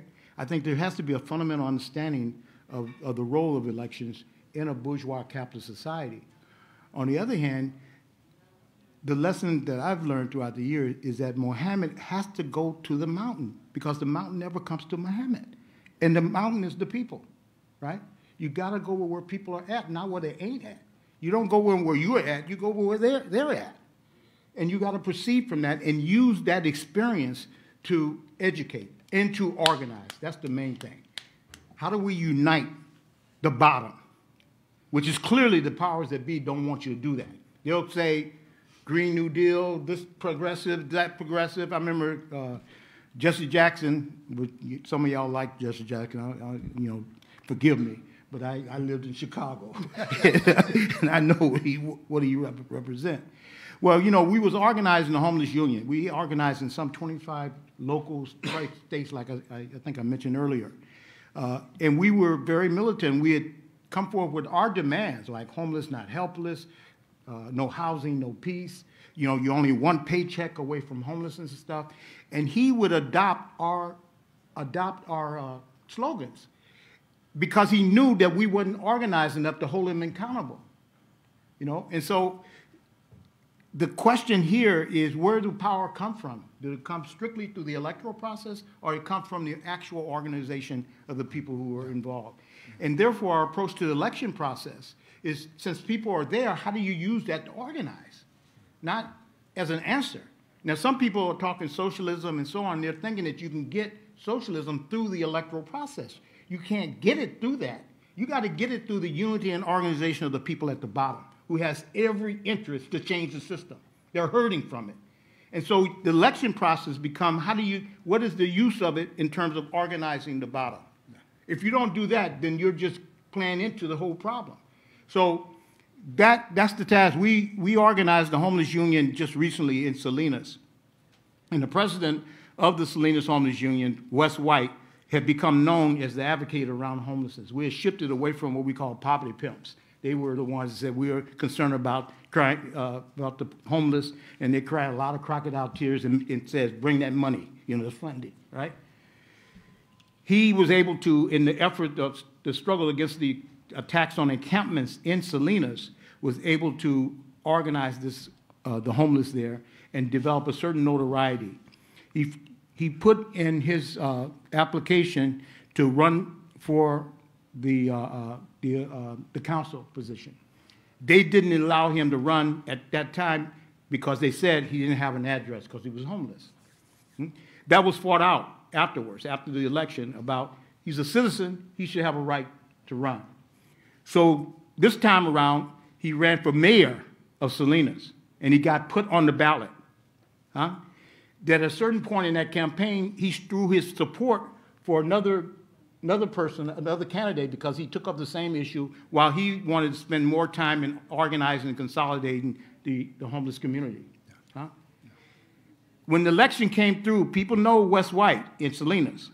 The election came through, despite the fact that he withdrew his candidacy, they voted, and this is a small, relatively small town, they voted for him anyway. 7,000 votes came in for this homeless guy. What that expressed was the ability to build relationships and organizations in community and neighborhood that he was building in that process. It was a measure of to what extent that the Homeless Union, in the struggle against homelessness and all the other problems associated with homelessness, was able to gather around them these relationships. It's so important that we approach the election for what it is, and also approach it from the standpoint of how we can use these various arenas, including the electoral arena, to organize. And when you study revolutions or any successful social movement, it's very important to study how they have used the electoral process and how effective they are, and then we can use that to give guidance to our work. So this electoral process is a very important area. To get away from it is to get away from the people. And it's the people that's going to move things. So we got to have a relationship that is constructive, and that is organization, organization, organization.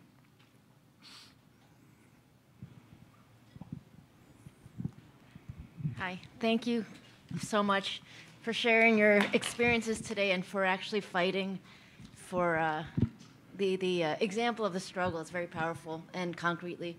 I'm trying to think of what I really want to ask, so sorry it's a little convoluted.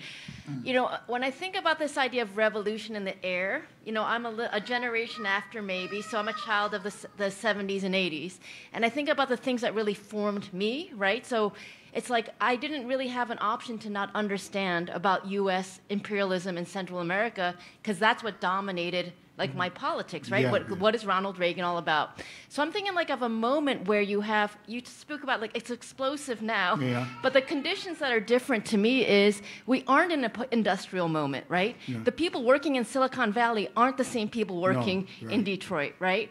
We aren't in a colonial moment in the same way where you're kind of figuring out like, well, what's going on down there, right? In Mozambique, or what's going on that I have to understand. How do I decode the world that I live in, right? So, and then what are those people studying? Who are they drawing from? Right. So like I think of all these like moments that allow for consciousness building, right? The Vietnam War, right? The point you raised, Max, of like every day you're seeing this and you're trying to understand like what is this country, you know, doing to this other country? Who are they fighting back? And what do these people believe, right? So I'm just sitting here thinking about if you're, you know, in your 20s or 30s now, what do you guys think in terms of,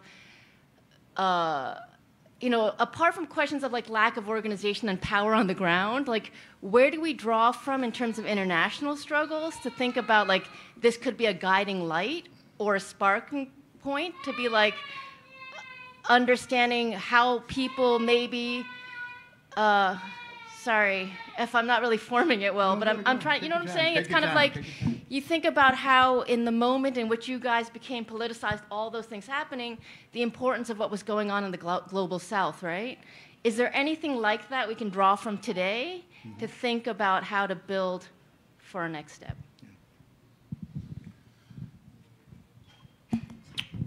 Maybe. Okay. I was in a meeting in the Bay.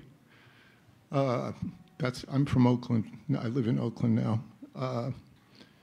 And there were people there. It was a meeting associated with an education project, not as beautiful and as professional as this, but there is an alternative left Marxist-oriented school there, and it was the community around that school, which includes a lot of people from India, Brazil, people who are working around Palestine and the Arab Resource Organizing Committee.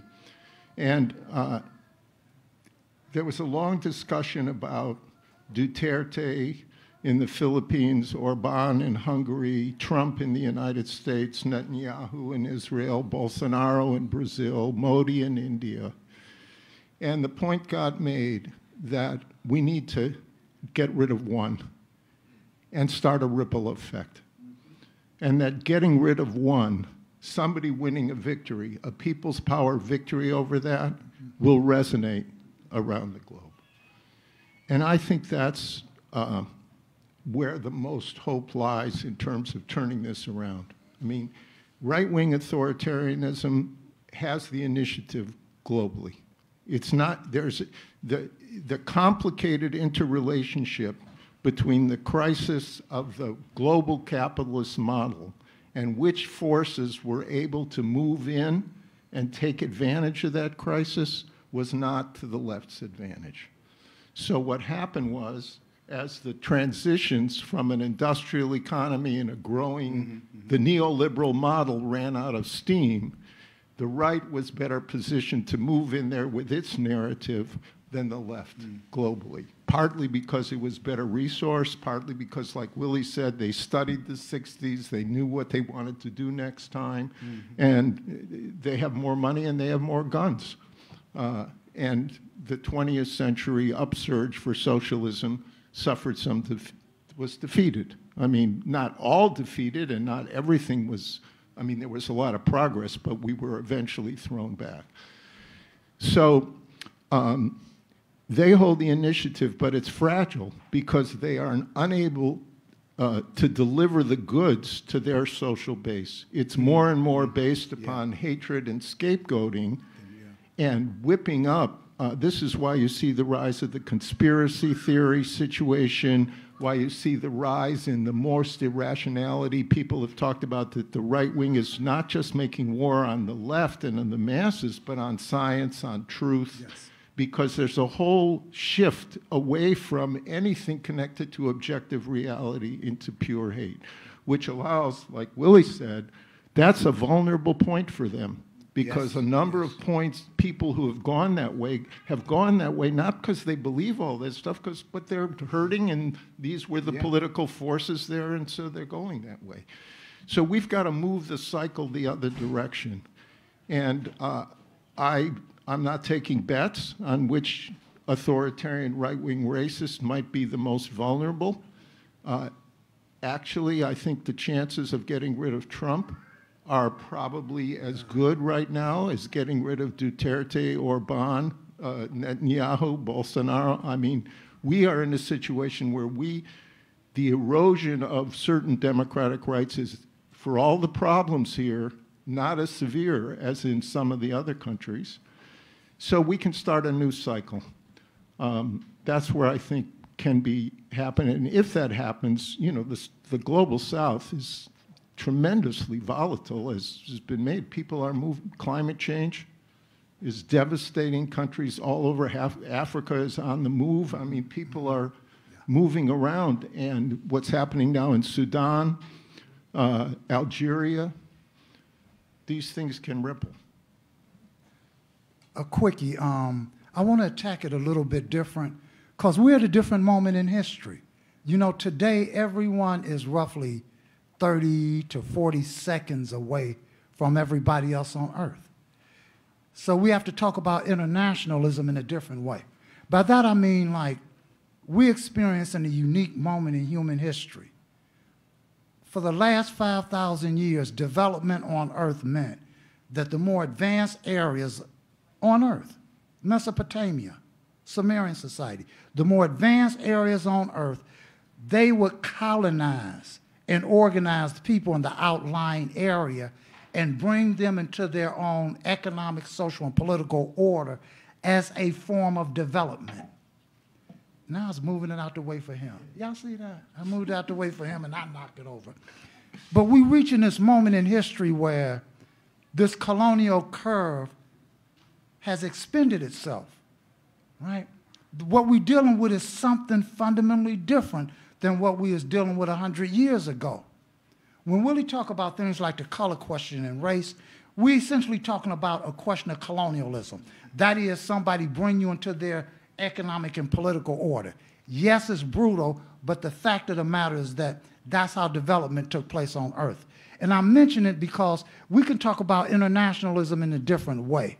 We're starting to learn how to communicate with each other in real time. So we're getting ready to experience a different kind of work, a different kind of proletarian movement. Everybody know what the word proletarian means? For those who don't know, the word proletarian means a group of people who have no other way to live except by selling their labor power, their labor ability. Now, it gets nasty when nobody needs your labor ability, because then you can't make a living. But the point is, I think we're getting ready to do something different, and I'm not sure what, but the colonial curve of history has completed itself. And we're talking about a world that's going to develop where we'll be able to stand up as one internationally. That wasn't possible at the beginning of the last century. It just couldn't happen. Just one other element. I think the study of the Panthers experience, I don't think that they were labeled the #1 internal threat to national security for nothing, and they were destroyed because some of the work that they did was very effective. And they were able to somehow involve black youth in a political education process, you know, that connected the immediate issues that they're facing with the international issue. They did it very effectively, and I think we should study that. I mean, you look at the Black Panthers newspaper and see through art how they was able to do it. I think some of your questions are tactical, you know, but I think the problem is how do we take the issues that are moving people and carry out the kind of political education that connected to the problems that's going on. Like, for example, one of the main points of agitation of our work organizing the homeless today is the fact that these encampments that homeless folks are having to go into are being attacked by the same state that that is attacking Venezuela. Yeah. You know, it's become an educational point where you can raise that kind of political consciousness. I thought the Panthers was very effective in that, and it was so effective, that's why they was attacked. But I think we can draw from history some of those tactical questions that we can use to try to resolve this question in the context of these times, because it is a different time. We're not talking about newspaper, we're talking about, you know, cell phones and all kinds of other stuff that we need to think in terms of how to deal with. But I think the other aspect of it is the forces that we're arguing against that tries to just isolate these questions. We're dealing with a very sophisticated enemy who knows counterinsurgency. They tried to separate these issues. They can try to convince the American people that they're doing humanitarian work in Venezuela, right, with the bringing of the food, and yet homelessness is growing by leaps and bounds here. And somehow people don't see the connection. That how in the hell are you going to be humanitarian if you got people who are freezing to death every year because they don't have a house, or that the water is poisoned, and these kinds of questions. If you're such a humanitarian, you know, why are these questions right in the richest country in the world happening? There needs to be a political education process that connect these issues. Because right now we only see the disconnection and we don't get nothing from the media. And certainly the powers that be are making sure that we don't get the kind of consciousness that's going to, you know, be able to throw us into a motion that's going to be effective. So looking at some of the past experiences, I find that the Panthers experience was very fascinating because they were able to position themselves within the areas that erupted. And they positioned themselves among the people that erupted. And they were able to absorb a tremendous growth and influence as a result of that. I think identifying certain forces within our country, and I think that I would propose that the forces that we're dealing with is the poor and dispossessed who have no interest in the status quo. They're the people that has to fight, and they're beginning to fight. It's not in the news meter, but it's happening. And I think they embodied all the major issues: the militarism, the racism, the class relationships, the ecology that are worst hit by the crises. You can't disconnect these questions in their lives because they're affected by all of it. So uniting them help facilitate the unity of these questions. You know, and so I think these are some of the considerations that I would make, you know, in answer to your question, you know, and look at some of the lessons from history that we can learn from.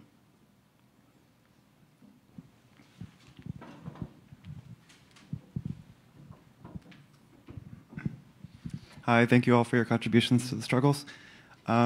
Du Bois was mentioned earlier, and I just happened to be in the middle of Adolph Reed Jr.'s book on Bois's political philosophy. And in one of the chapters, he relies heavily on James Burkhardt Gilbert's book on the formation of industrial societies, where he draws a really provocative through line of a variant of collectivist assumption that runs all the way from Booker T. Washington and Du Bois's debates through to technocratic liberals, all the way to the Soviets. And that assumption is of elite leadership. And when I was thumbing through the appendix of the parties at the end of the book, I noticed that a lot of them were Leninist Marxist parties. And on current reflection of the incredible failures of technocratic liberalism and the Soviets losing power, I wondered, for nascent communist organizations, what lessons have you learned about different leadership models, and what are your current thoughts on leadership design? That's a biggie.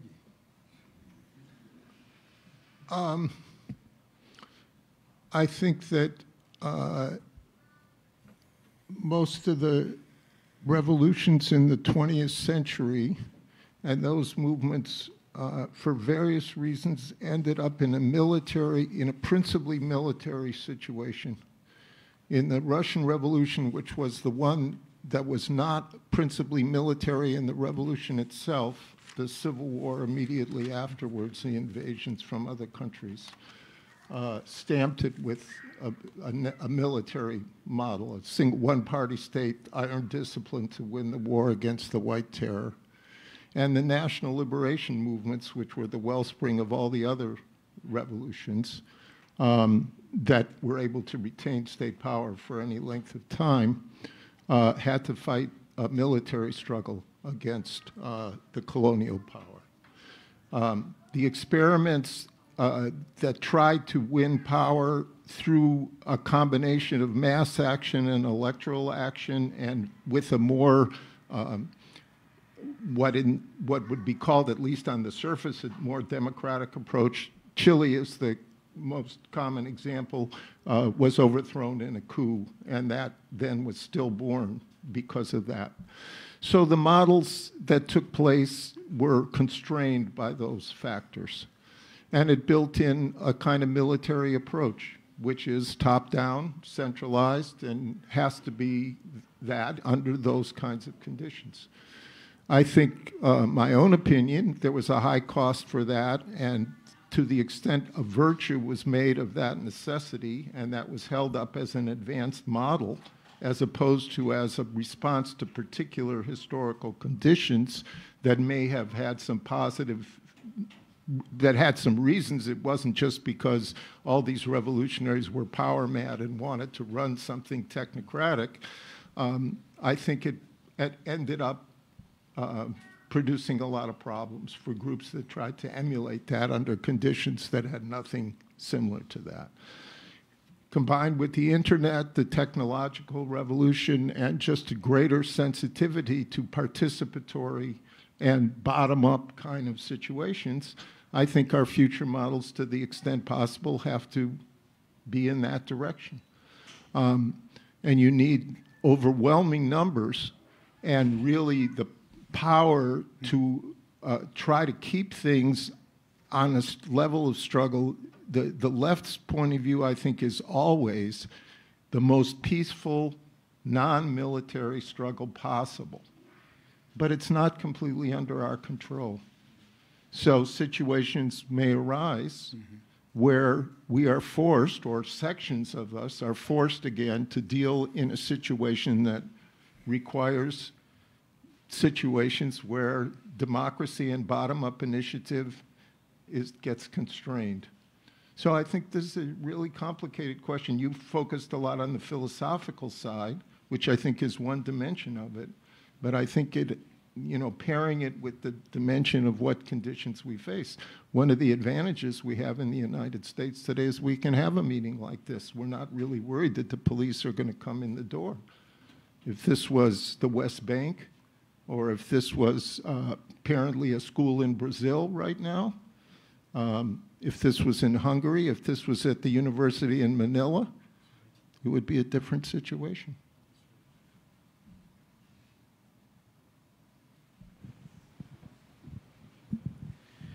Yeah, thanks. It's good to hear you, and thanks for talking about Detroit. All that history is starting to surface like it should, because that particular activity was kind of, I don't want to make assumptions, but not as heard not that it's, that's what it's about, but in reference to that, what was the contribution of the Henry brothers in the Republic of New Africa? What was the origins of that evolution, since you're focused on Detroit? Again, 1968 was a big year. The RNA, Republic of New Africa, it was formed in 1968. And it's interesting because the program of the Republic of New Africa, and you're talking about Milton Henry. Okay, the Henry brother, yeah. The program of the RNA was for a homeland in the South for blacks. Actually, the people who pioneered that was the Communist International.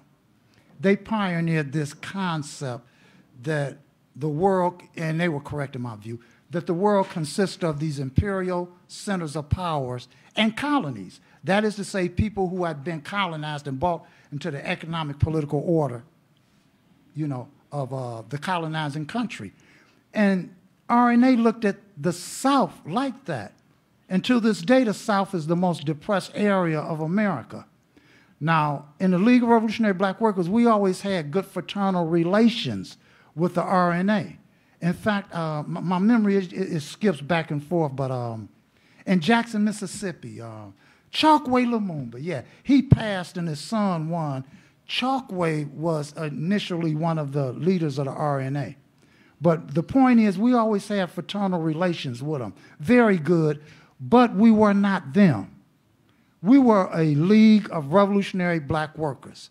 We could have named ourselves League of Revolutionary Black People, but we didn't. We named ourselves League of Revolutionary Black Workers because it was a moment in history where we understood who we were from a class point of view. We were industrial factory workers with a different orientation and perspective. But you had the RNA. Who else you had?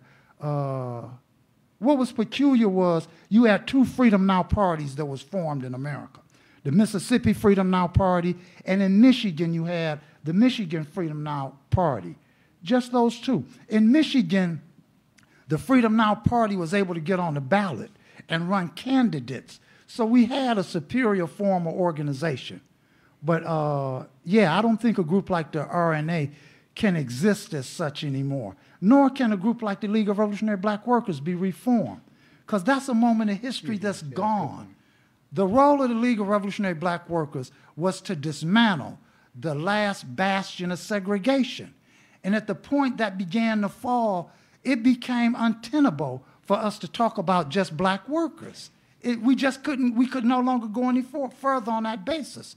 So at first, a section of the group started talking about forming a black Marxist-Leninist party as a platform to form a general party.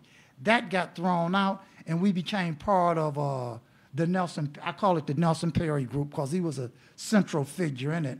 But the group that Willie was involved in, we joined around 71, I believe it was, 72.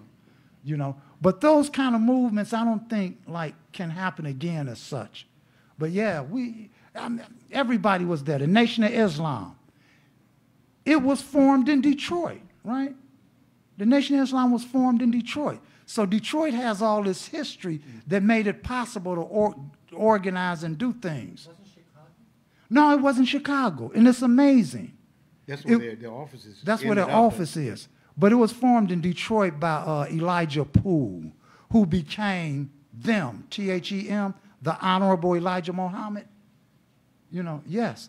And it's interesting because the Nation of Islam adopted the old Comintern program written in 1928. Now, what had actually happened was you had she's called a Mother Queen, I forget her name.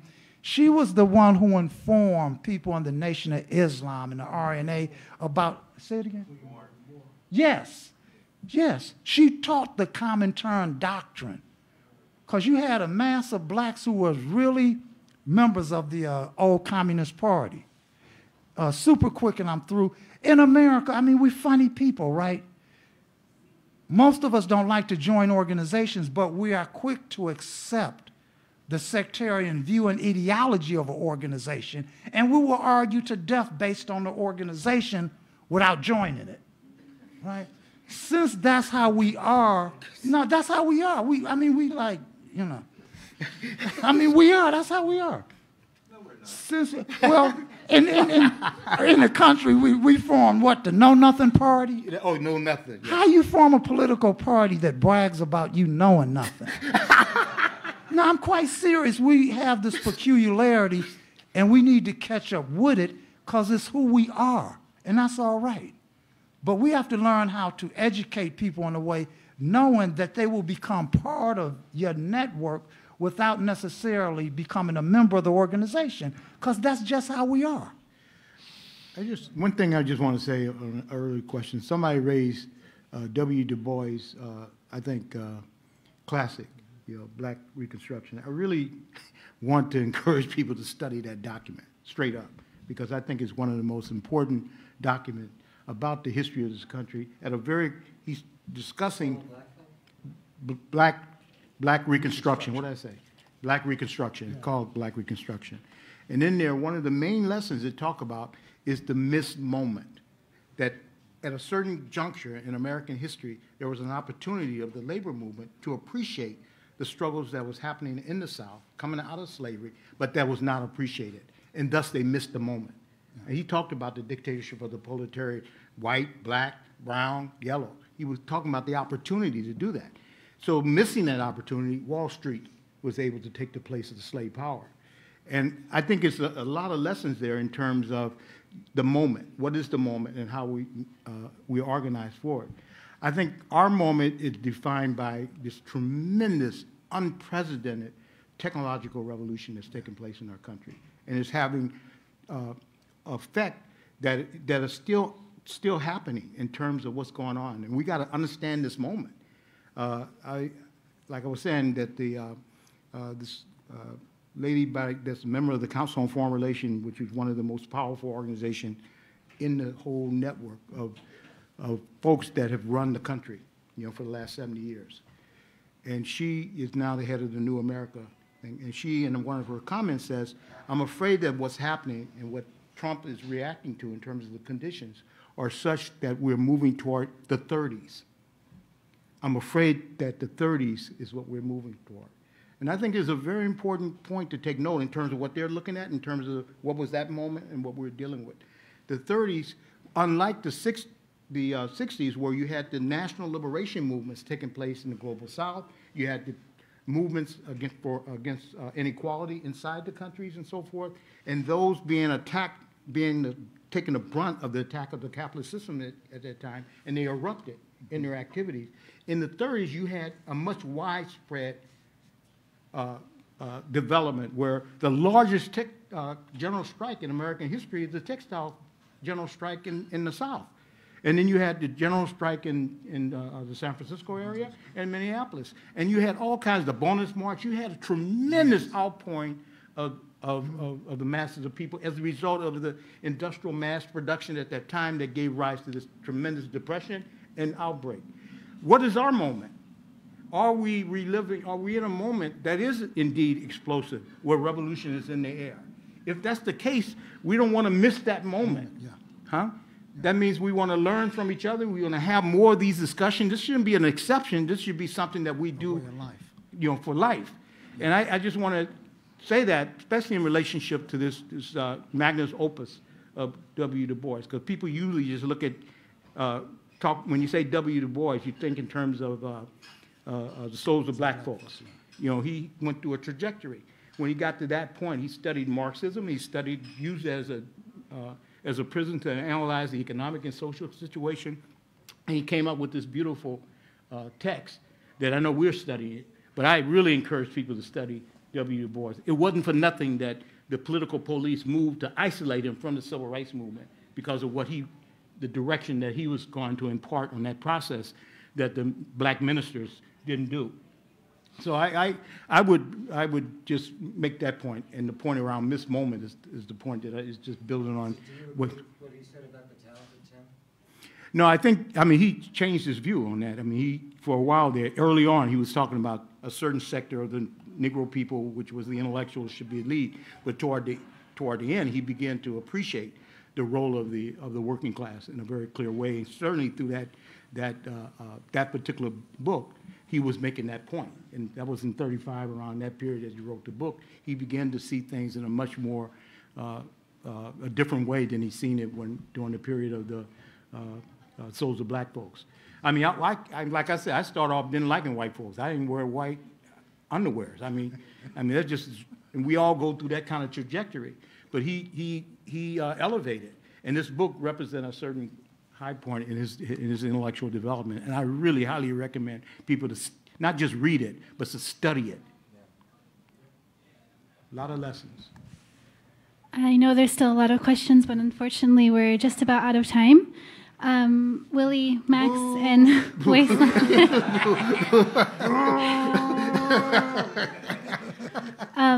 Everyone, please get a copy of the book. And Willie, Max, and Waistline, do you have anything you would like to close with this evening?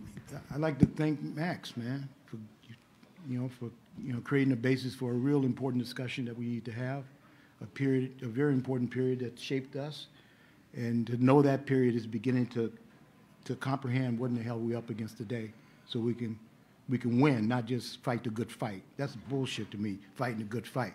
We trying to kick ass, we're trying to win. And or else what's the point, you know? So anyway, I want to thank my man Max, because he provoked this kind of discussion and need to be provoked all over the place. Real quick, thank you.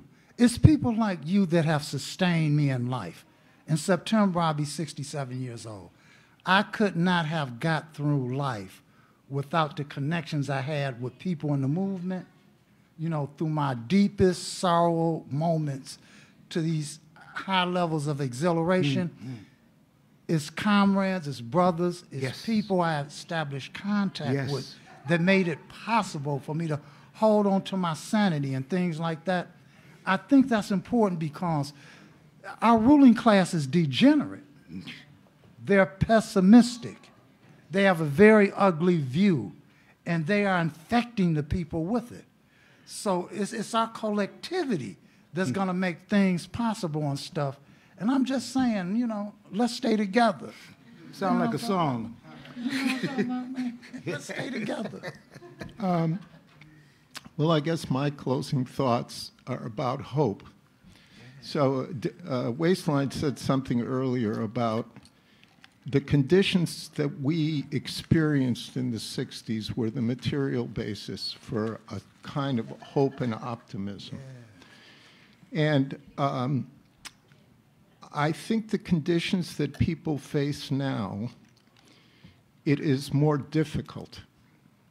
We lived through victories, and we had the kind of what Waistline said about the industrial society. Mark Nason has written about that in terms of the music of the period and what that, you know, people get ready and all of that. And there was just a material basis that infused us.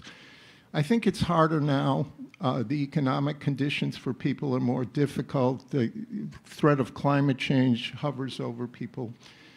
And I think also speaking of hope in an abstract way is not particularly helpful if it's too disconnected. So I think what we need is realistic hope. We are not going to go from where we are now in some easy, straight, quick line to the kind of future we want. I don't think it's realistic to promise people or to set our expectations that there's going to be a quick road to the socialist revolution. But I do think it is extremely realistic to think that the defeat of the authoritarian right can, riding this wave of the upsurge we have, put us in a position to be contenders for power in American mainstream society as the next stage. I think that is eminently realistic, achievable, and it would be a huge breakthrough. It would have international repercussions and give hope and heart to people all over the globe, as well as changing some policies that would provide more space. And I think it would position us, we won't know how fast, for another stage that will be more advanced. So I think there is a material basis for realistic hope that we can move the needle another notch. Don't want to promise anybody that we can move the needle all the way to the full side of the gas tank, which especially bad metaphor because we're going to get rid of fossil fuels, but I think we can move that needle. And I think part of the job of the people, those of us who were privileged to grow up infused and imprinted by that hope, is to try to convey that in a realistic way to the next generations.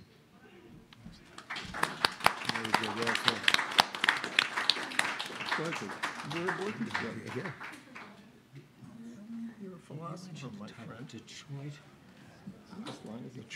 Oh yeah, oh yeah, oh yeah. You're a strategist.